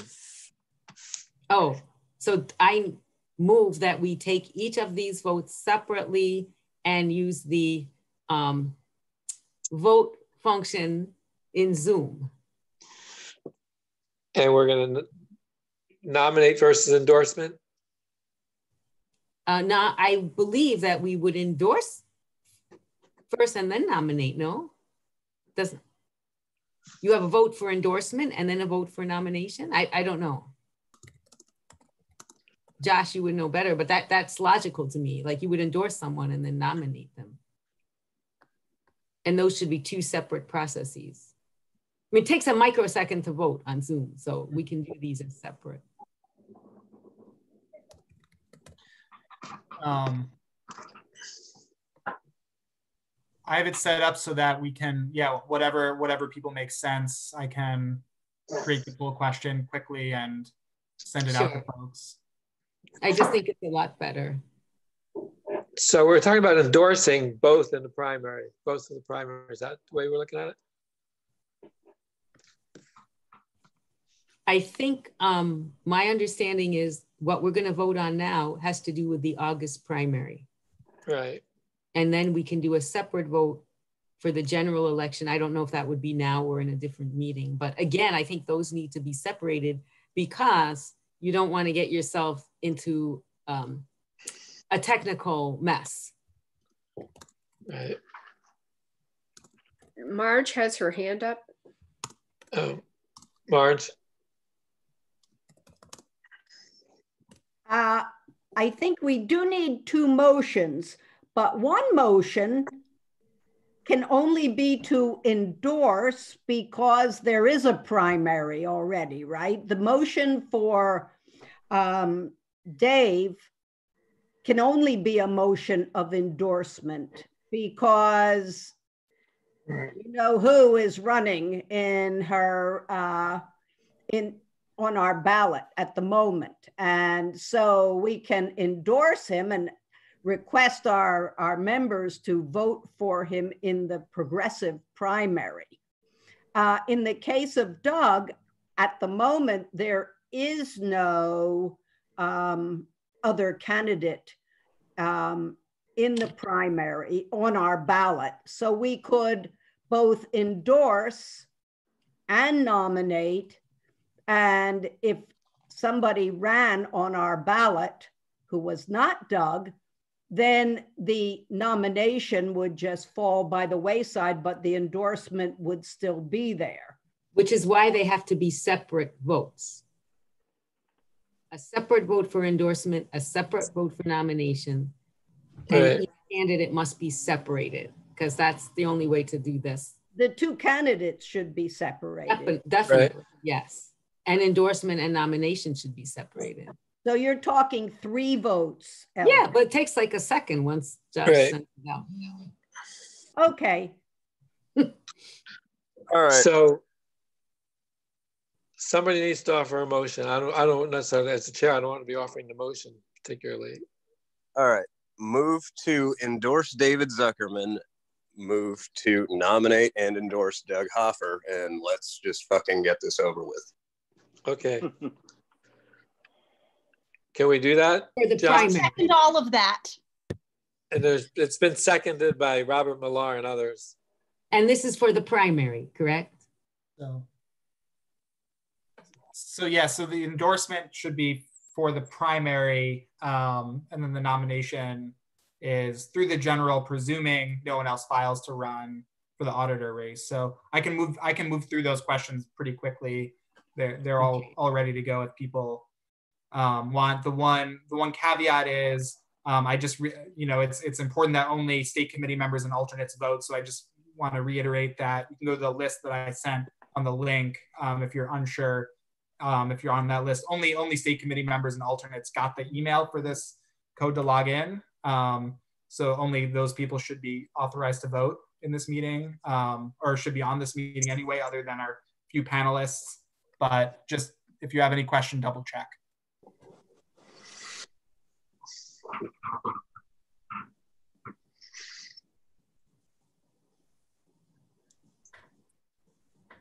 So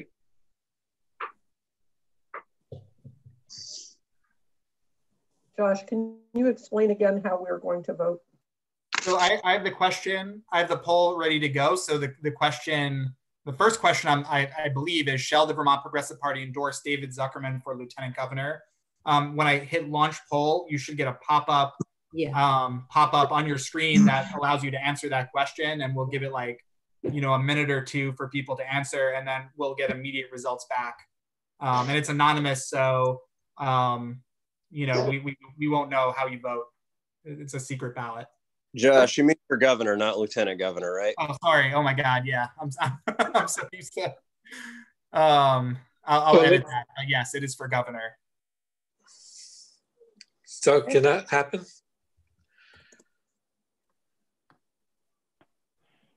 Yeah. Should I launch the poll? Yes. Okay. Do it.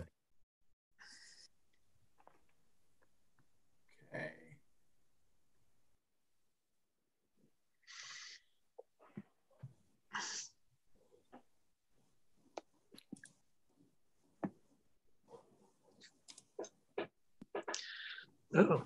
I guess I'll vote yes on it.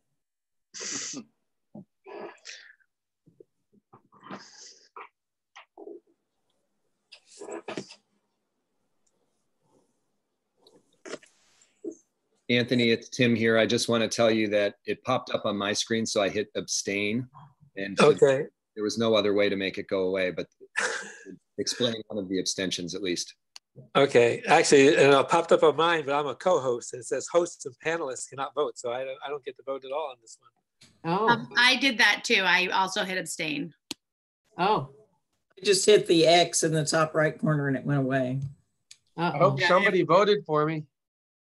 If you're not authorized to vote, please, you don't need to hit abstain. Just don't vote, and that's fine. And I'll end the poll in like 60 or 30 seconds.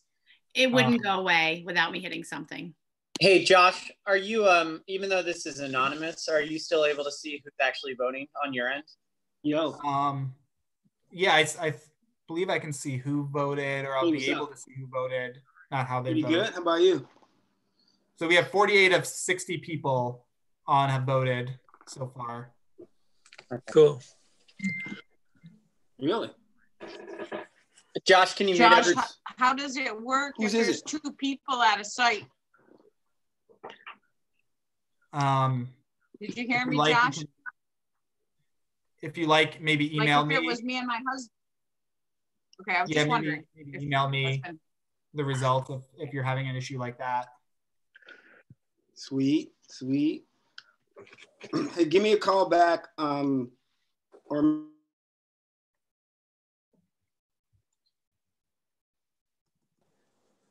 can we do the next one now? Let's do it.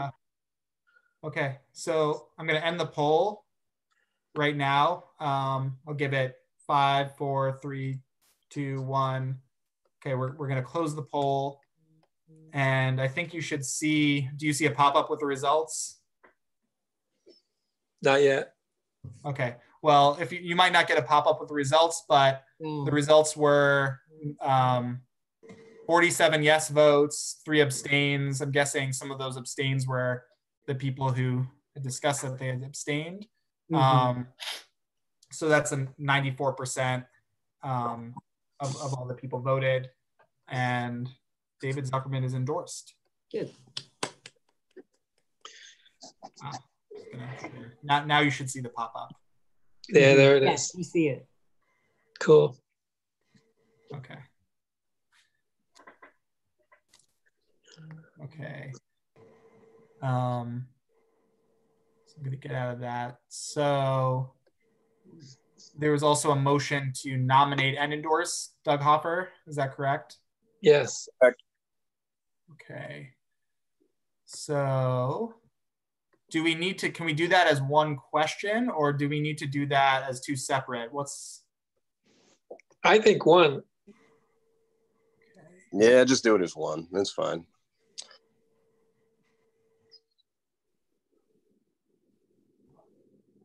Okay, so the question is going to read, shall the Vermont Progressive Party endorse and nominate Doug Hoffer for Vermont State Auditor of Accounts?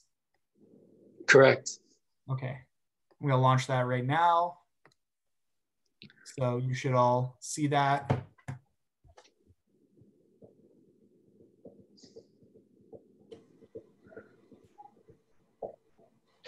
What if you're unsure of whether you have the right to vote or not? So I had said I posted that link. I'll repost it right now. That's the link to the state committee and alternate list. And you can go right there and tell you if you're a member or alternate right on that list. So.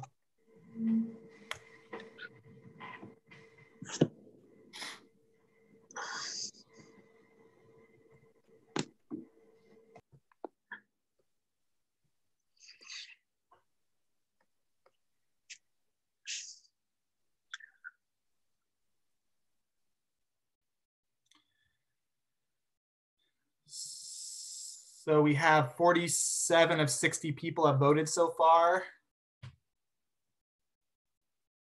Just give it another like 30 seconds.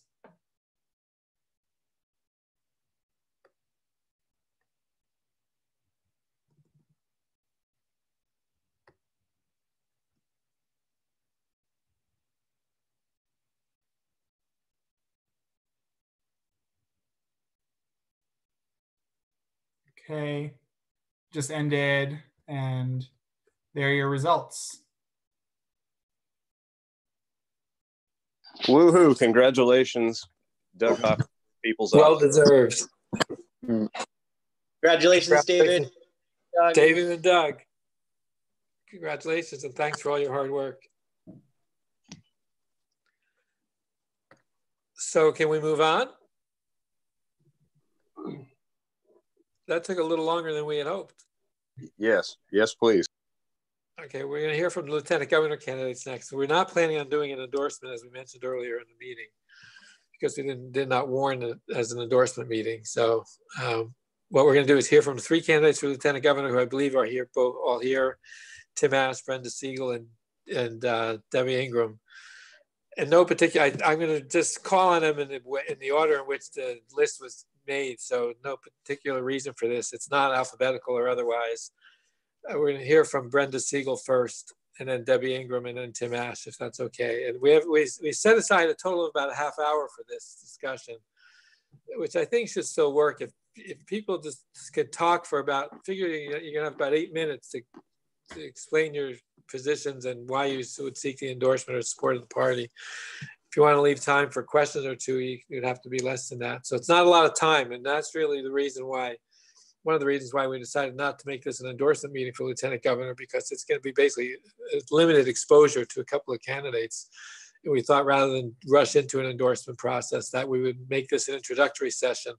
And then over time, people have the opportunity to talk with these candidates more, and the party could make an endorsement later on during the campaign season.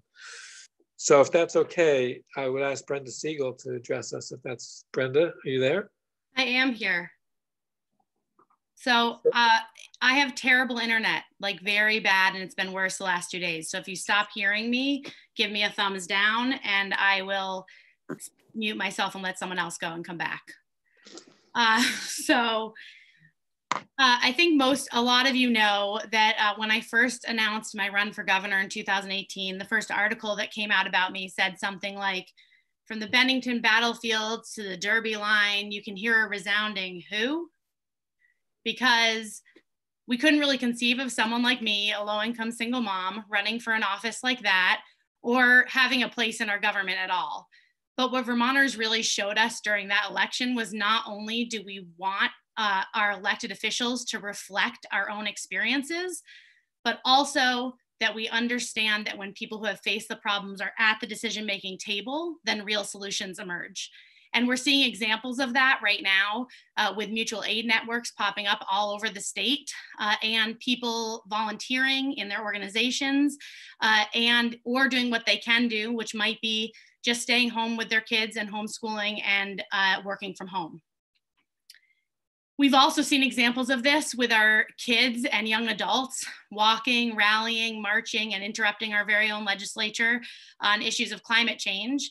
And out of that is coming the Global Warming Solutions Act. And that same kind of work can create a Green Mountain New Deal or a Green New England New Deal or both.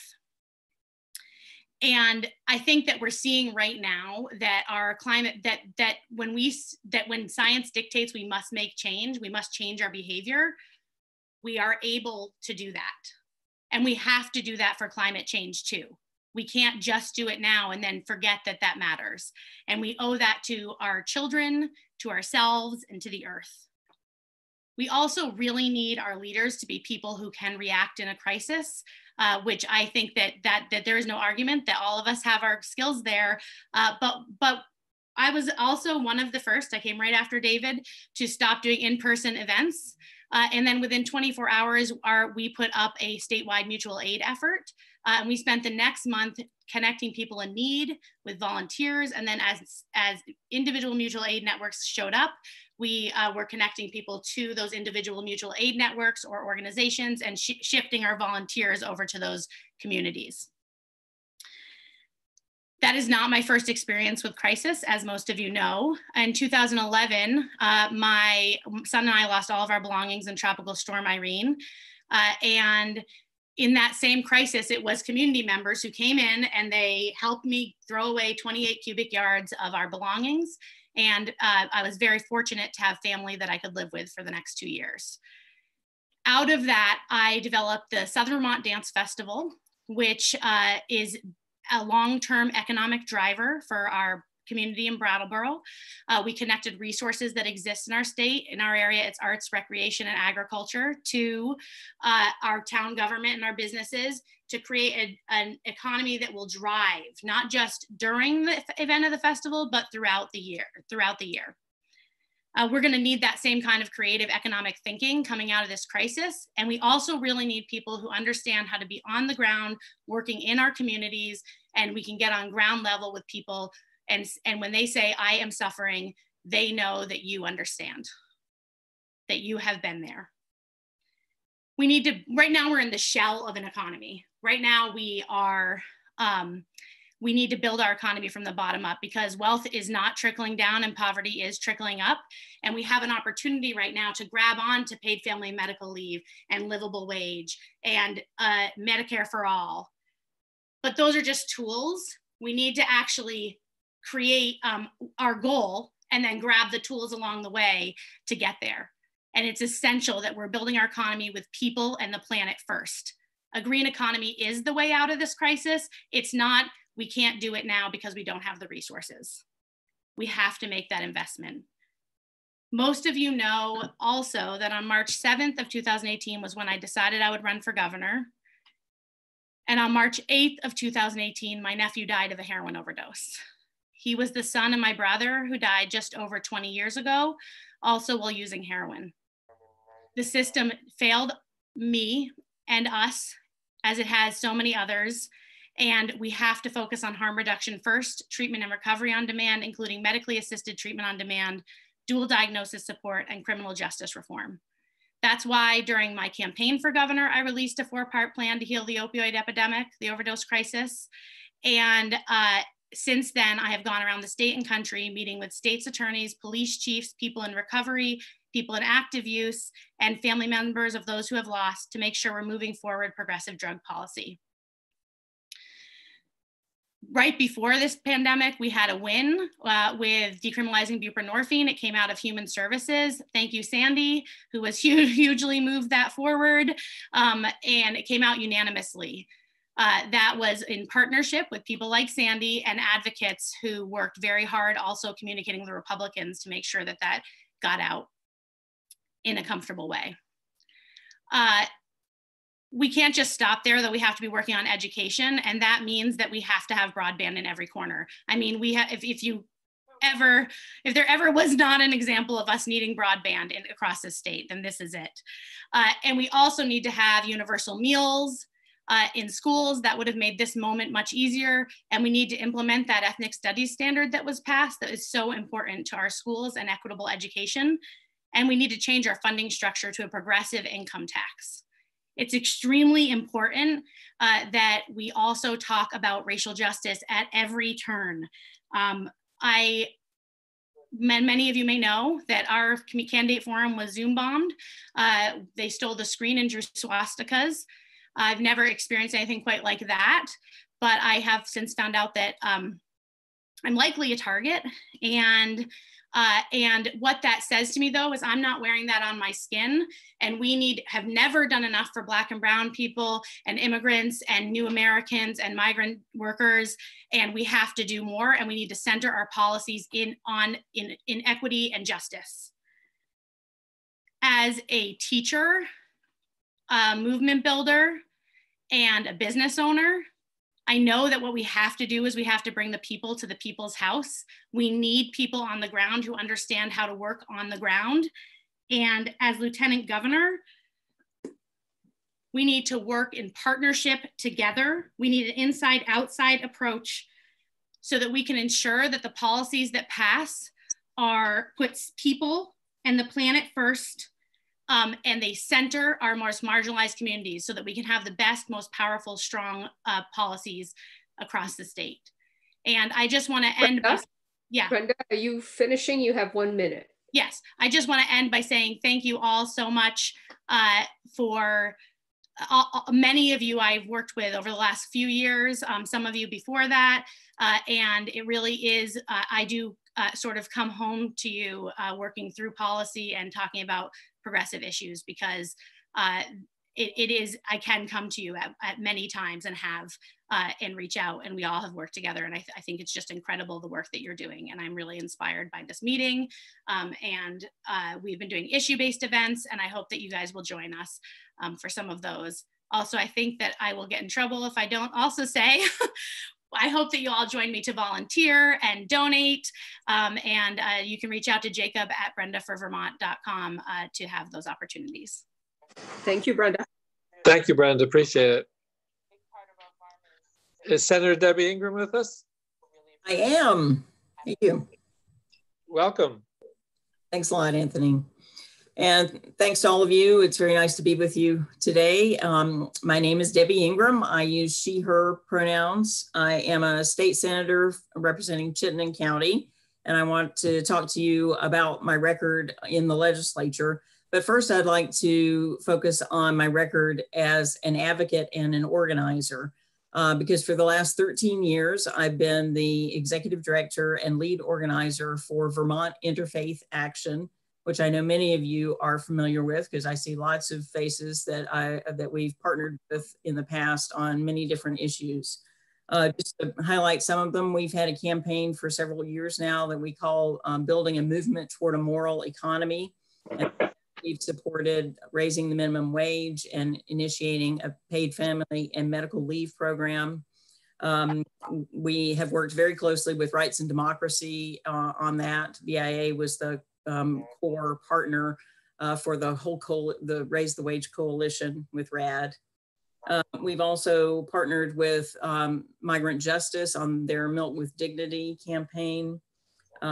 We have partnered in the past with Justice for All and the ACLU, and through our membership, VIA's membership in a national network, we have used community organizing methodologies that have been successful for 45 years that harken back to the civil rights movement and to Saul Alinsky. So I'm very well versed. I've had lots of training in that, and working to make the fruits of a grassroots movement come to pass.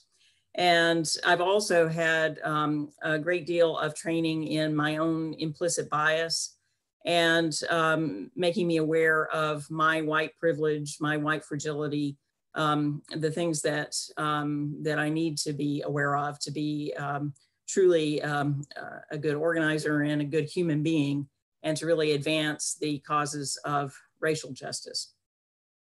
Now, in my Senate career, I have also taken all of those issues, and I had a chance to peruse the Progressive Party's platform, and it looks like economic, social, environmental justice are the three pillars, and I would hold my record in all three of those against any legislator.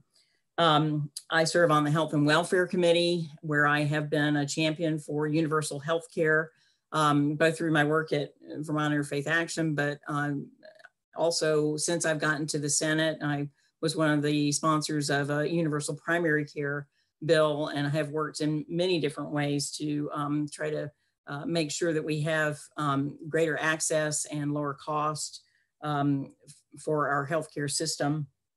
I also serve on the Education Committee, and through that have also been trying to advance progressive forward-thinking ideas there. Anthony has introduced legislation during the years that I've been there that I've supported for trying to come up with a tuition-free program. And right before the COVID crisis hit, we were, as a committee, trying to develop a bill that would pay for 2 years of tuition at all of our communities.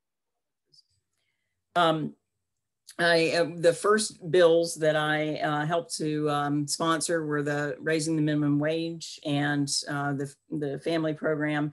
And then also I was the introducer of the bill to change Columbus Day to Indigenous Peoples Day permanently. And I got scoffed at, to be honest with you, by some veteran lawmakers repeatedly, but I introduced that every year, and it finally came to pass this past year. With regard to race, I have sponsored 6 different bills to set up a racial justice oversight board that led to the racial equity panel that now exists, and with the executive director of racial equity. I helped to co-sponsor the ethnic studies bill, and I've concentrated on several bills to promote race data collection, especially with our law enforcement, and to change the training practices for law enforcement. And I was the primary sponsor of the Proposal 2, Prop 2, which would change the state constitution to clarify the prohibition against slavery, and that has moved from the Senate and is in the House. Climate change, I've one of the co-sponsors of the Green New Deal with another bill that Anthony introduced. And with regard to women's issues, I've sponsored equal pay bill and the big child care bill that that passed last year. So that's kind of a laundry list of all the different things that I've been working on. But I think the reason I've come to you folks and that I asked for your endorsement is because I feel that in many ways you are my home, my policy home. We do need to be more progressive. I love that graphic image of a movement that I know that Bernie has perpetuated, that David has taken up, that Anthony has taken up. And I would be proud to be a part of that. That is truly where my heart is. And then the last thing I would say is another one of your statement of principles is our country, state, and localities can reach their highest social and economic aspirations through truly representative democracy. And I am proud to identify as a lesbian, and I would be the first openly lesbian statewide office holder in Vermont, and there are only 6 others in the country. So I will stop there. If I have a little bit more time, I'd be happy to take any questions if there are any.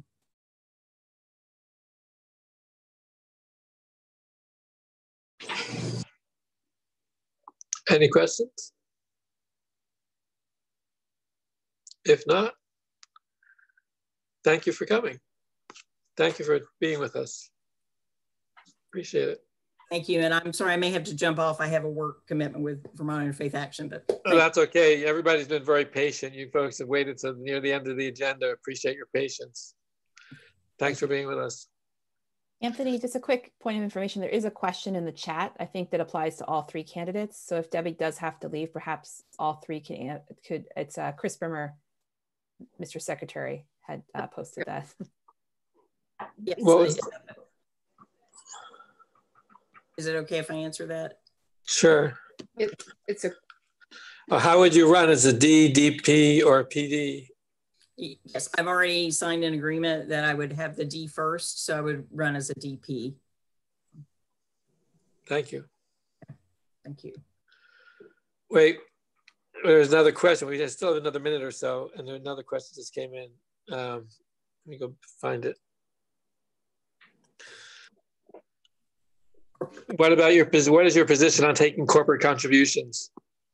Well, in all my fundraising, I have found that if I knew more rich people, I would probably do better at fundraising. I don't know that many people who own corporations or who are very wealthy, I must say. No, not to make a joke of that, it's a very serious question. I am against corporate contributions and not foresee taking any.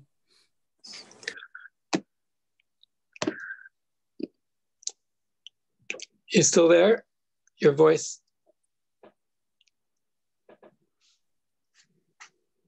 Debbie, can you still hear me? Yes, I can.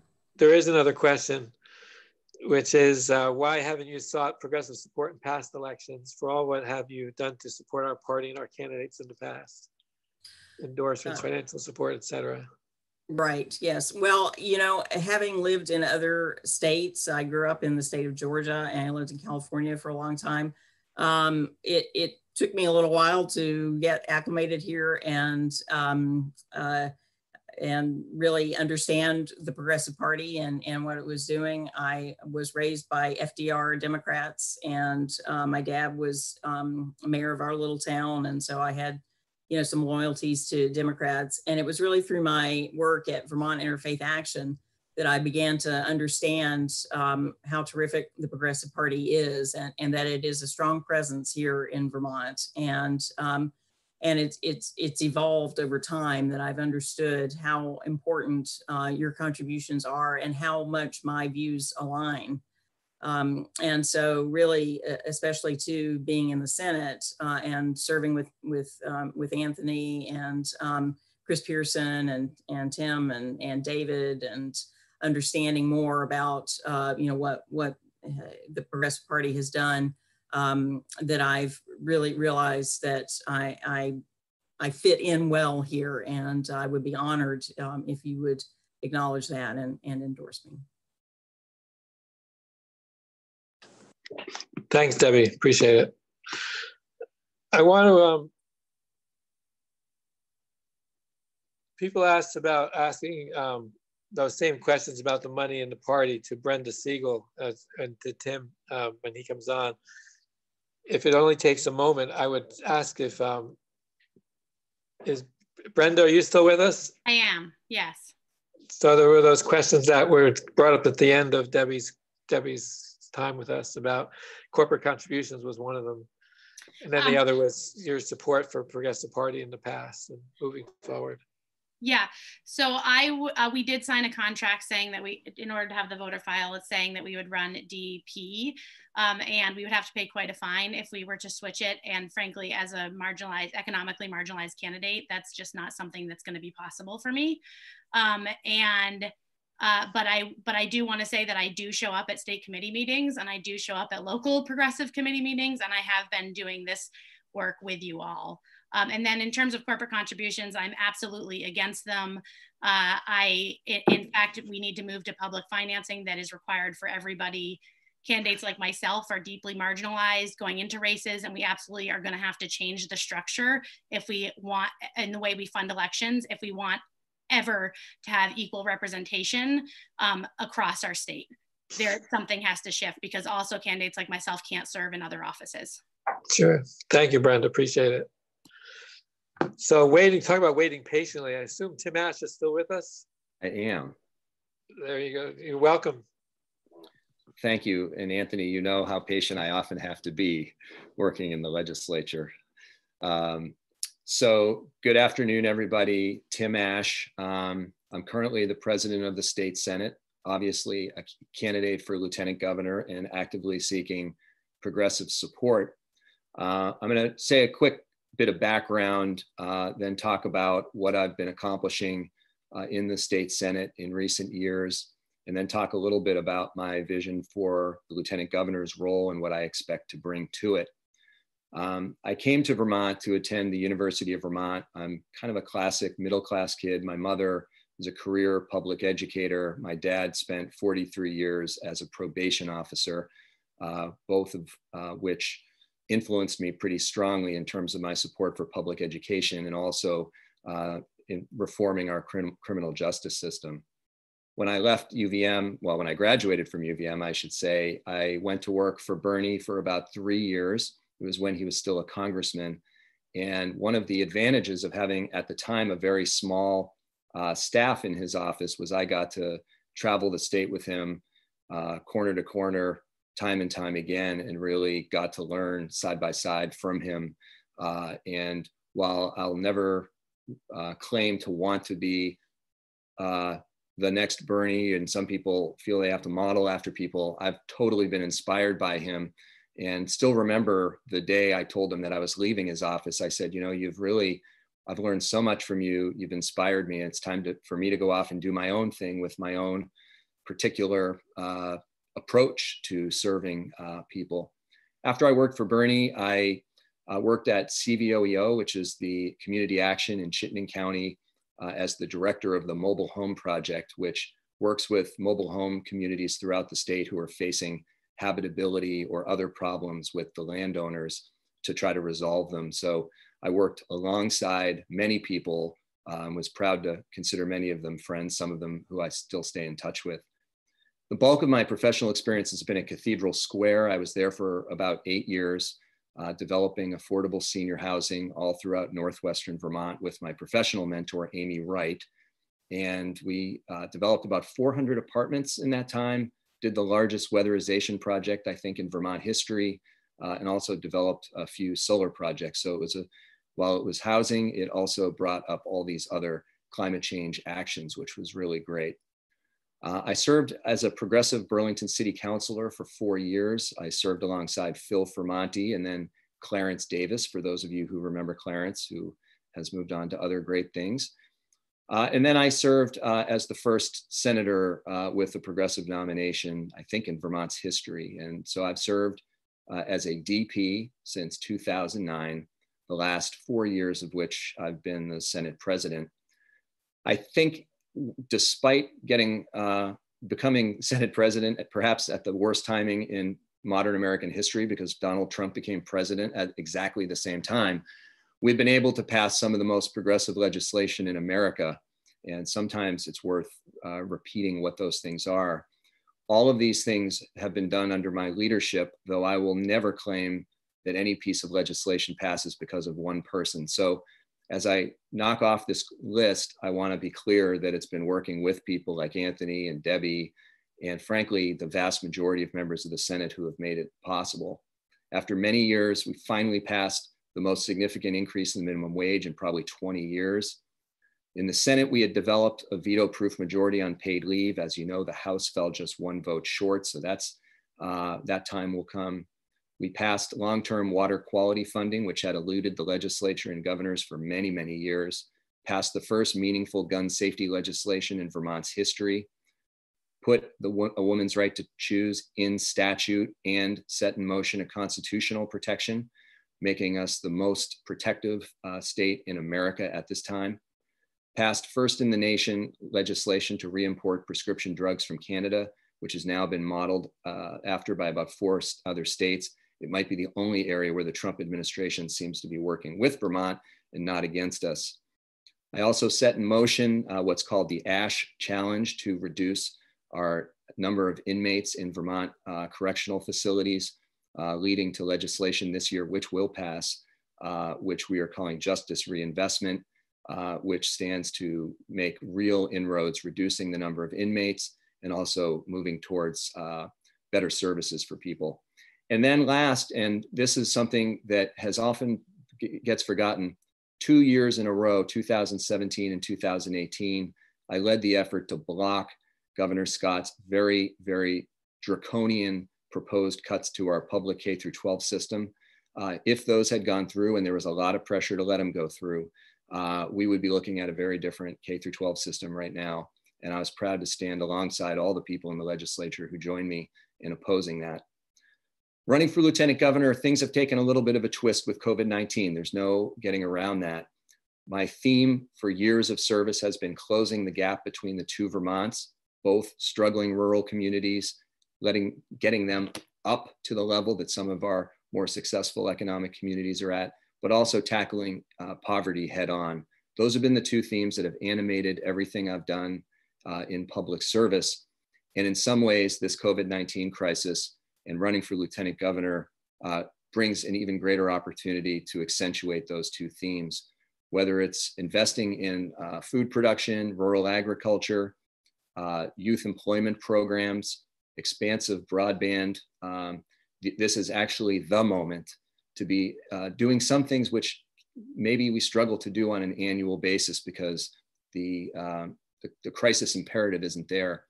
And so I believe that right now, as we face what is a very, very serious financial and public health crisis, we need someone in the lieutenant governor's office who not only has a clarity of vision, but has successfully made things happen and can navigate what is going to be a very, very serious financial storm with revenue reductions that massively exceed what we saw during the Great Recession. I'll stop there and answer a couple of the questions that were raised before. In terms of my involvement with the Progressive Party, as I said, I was a city councilor, progressive city councilor for 4 years. I was a monthly donor sometime in the past. I have recruited candidates for state rep and city council and worked on their campaigns and helped run some of them and have worked alongside progressive senators and House members the entire time I've been in the legislature. I do not take corporate campaign contributions, which is just one of the reasons that working with Anthony, we passed a corporate campaign finance ban, which has been languishing in the House, but we hope that we'll see action there. And I can't remember if there was another question that I've missed, but I'll leave it there.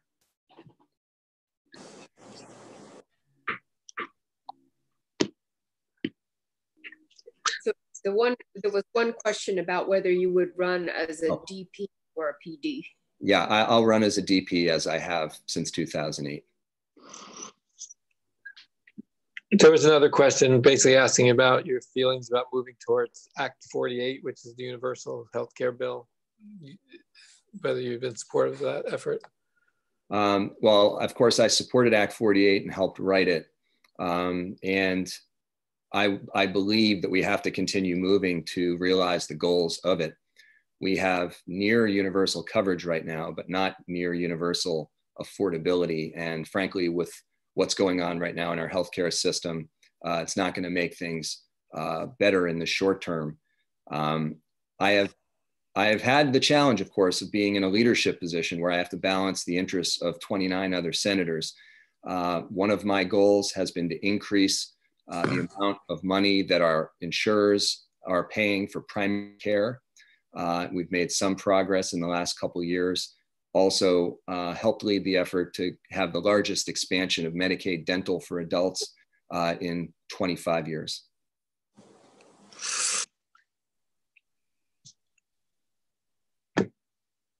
So there was a question which was, wouldn't we be better off if you stayed as pro tem of the Senate? Why do you want to be lieutenant governor? Well, I'll tell you, I don't know. It's the question. I'm just repeating the question. It might be subjective, the question and the answer. But for me, I've been really blessed to be in the Senate for 12 years and to be the leader for the last 4. And I would not have traded that experience for anything. In the last couple of years, the thing that I have enjoyed most is getting out of the State House going out to the community, working with people in the field, getting their ideas about how to more fundamentally transform things, come back to the legislature with solutions. Medicaid dental arose from just those kinds of meetings. 3 years of significant boosts in mental health spending arose from those kinds of conversations. The legislation which increased the amount of medication-assisted treatment in our jails arose from conversations. I was the lead sponsor of that bill in the Senate. And so for me, now is an opportunity for me to take my skill set and knowledge of how government operates to be able to do that with a greater platform and play a bridge role between the governor and the legislature to help solve the particularly difficult challenges that we're going to have in the next 18 months. Well, we're basically out of time, but I guess I don't want to leave it hanging. Somebody also asked about your efforts, what you see as the primary efforts to attack climate change and get away from fossil fuels in terms of making progress there. Well, we've doubled the amount of money spent on weatherization, but I have been raising the possibility of a weatherization bond. The treasurer has been a bit of an obstacle to such a proposal in the past, but we've begun conversations about that, which could significantly boost the amount of residential and commercial building efficiency throughout the state. I'm also one of the lead sponsors of S267, which would not only accelerate our 100% renewable goals, but increase the amount of that renewable power that has to be generated here in state. And then lastly, I've been the most outspoken proponent of joining the Transportation Climate Initiative, which would guarantee reductions in the transportation sector, which I believe is one of the most promising environmental strategies because it has us joining force with about 12 other states to make real improvements on our emissions from the transportation sector. Well, there were more questions, but we really are out of time. So I appreciate you spending time with us, Tim. And no, thank you. See you soon. Bye-bye. Bye-bye. So, folks, in terms of the agenda, we had talked about taking about 15 minutes to break down into regional groups to talk a little bit about how you see the elections going on in your regions and whether there are candidates you want to support, that kind of. Now, I would mention, though, that we're basically at the time when we thought we would be adjourning pretty much.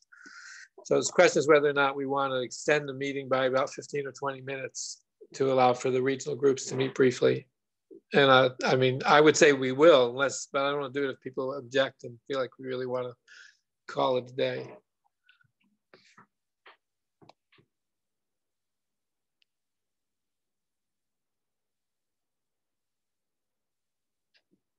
So there have been people saying that they would rather adjourn and put off the regional meetings to another day.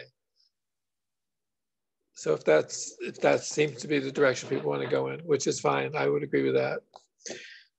So I would just say that we may want to revisit the question of the lieutenant governor's race somewhere down. We have another state committee meeting coming up in early August. I don't know if that would be too late to take action towards supporting a candidate in the lieutenant governor's race, but that's something that Coco and the others can think about. I just want to thank everybody for being with us today. This worked out surprisingly well, I think, from my point of view. I want to give Josh and Muriel some credit for that, obviously, because I think to be able to handle this many people in this kind of format, I thought was really a challenge. And I'm pretty sure that we did better than other parties have been able to do in the last couple of months. I want to go back again and just thank the folks from Burlington, where we started this conversation about the achievements of the young people and people bringing new energy into the elections in Burlington and cementing leadership on the city council in Burlington. I think that's really great. And I think that's an energy that we'll carry forward with as we go around the state in this particular coming election. I think the fact that candidates across the state are asking for our endorsement and nomination support is also a really important signal to the importance of the Progressive Party and all the work that we do, not just during the good times, but the bad times, it's actually really shown through as well. So I just want to thank everybody for being here today. And if there's not any other comments or questions. Hey, Anthony. Yes. Anthony, this is Jane. I was just wondering, since we have 2 minutes and maybe we could go over like a minute or so, could we let Brenda answer some of the questions as per Jack's comment? some of the questions that were asked of the other lieutenant governor candidates? Correct. Sure. I'm not sure I'm going to remember exactly which ones they were, but we had healthcare, climate change. Or maybe any that she feels comfortable speaking to at this. Okay, that's good. Brenda, you still there? Yes, I'm not sure I'll remember all of them either, but I will answer anything I remember. And if someone wants to remind me if I forget something, that's I know one of them was about universal health care. Okay. Then there was climate change and fossil fuels. Those are the two that I think are lingering. First, I think there was also a question about have I supported progressive candidates in the past, and I have. In fact, Tanya Wiechowski and I work pretty closely together. We do issue-based forums together, and we're doing fundraising, joint fundraising with the Green New Deal and Medicare for All, and she's been on like 4 or 5 of our issue-based forums. So we've been actually working together this race, but also in the general election last time after my race, I was supporting lots of progressive candidates as well. So that will continue. And also I continue to show up whenever I can. You're awfully far away from me in the state committee meetings, but whenever I can, I continue to show up. And I will continue to work with everybody on that. On Medicare for All, I'm a huge supporter of Medicare for All. I've spoken at rallies and testified and done press conferences. We also did a Medicare for All event. And I'm speaking with Betsy Sweet with Progressive Democrats of America has invited me to speak with Betsy Sweet at a Medicare for All rally. Town hall next week. I think we're meeting next week. And then on fossil fuels, we need to move away from fossil fuels. And I think we actually need the bill that just sits on the wall needs to be moving. And I think it is absolutely essential. We don't have any choice, and I'm 100% in support of that. In fact, I just filled out Sunrise paperwork for Middlebury and was talking in depth about that issue as well. And it feels like it deserves a really in-depth answer. So I'm happy to send anyone in-depth information on what I think about climate change, but I have been working on the issue. And Tanya and I, hopefully by the end of this week, should have a Green New Deal joint fundraising with progressive candidates from all across the country going out. So I just want to put in a plug, please donate to that.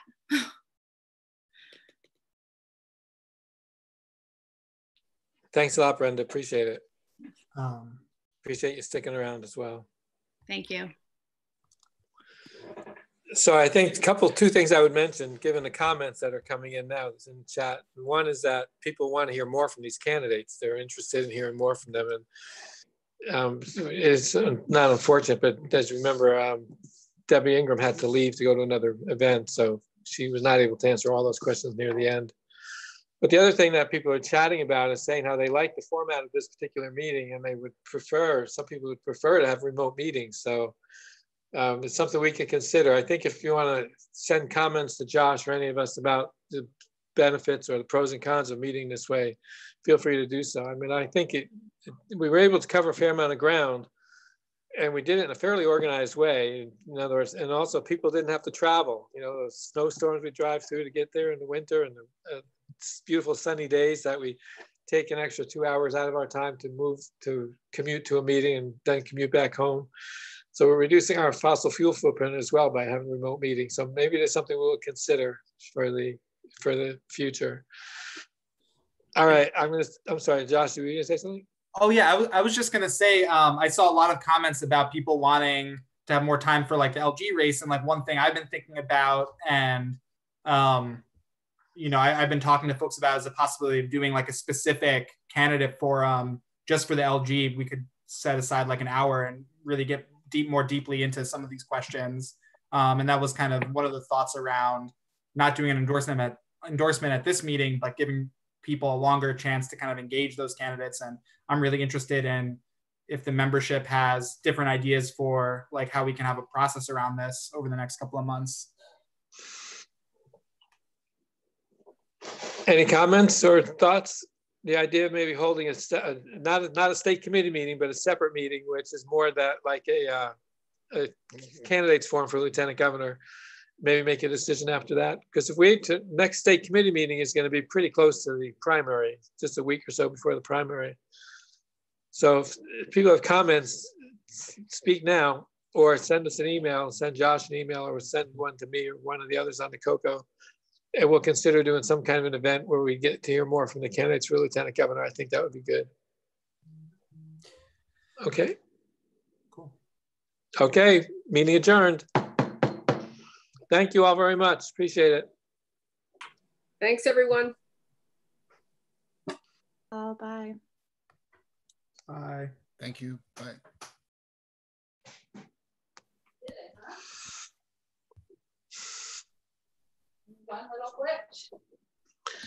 Yeah, I don't know what that was about. That's never happened before. Josh, we're still live on YouTube, just so you know. I'll take us off live right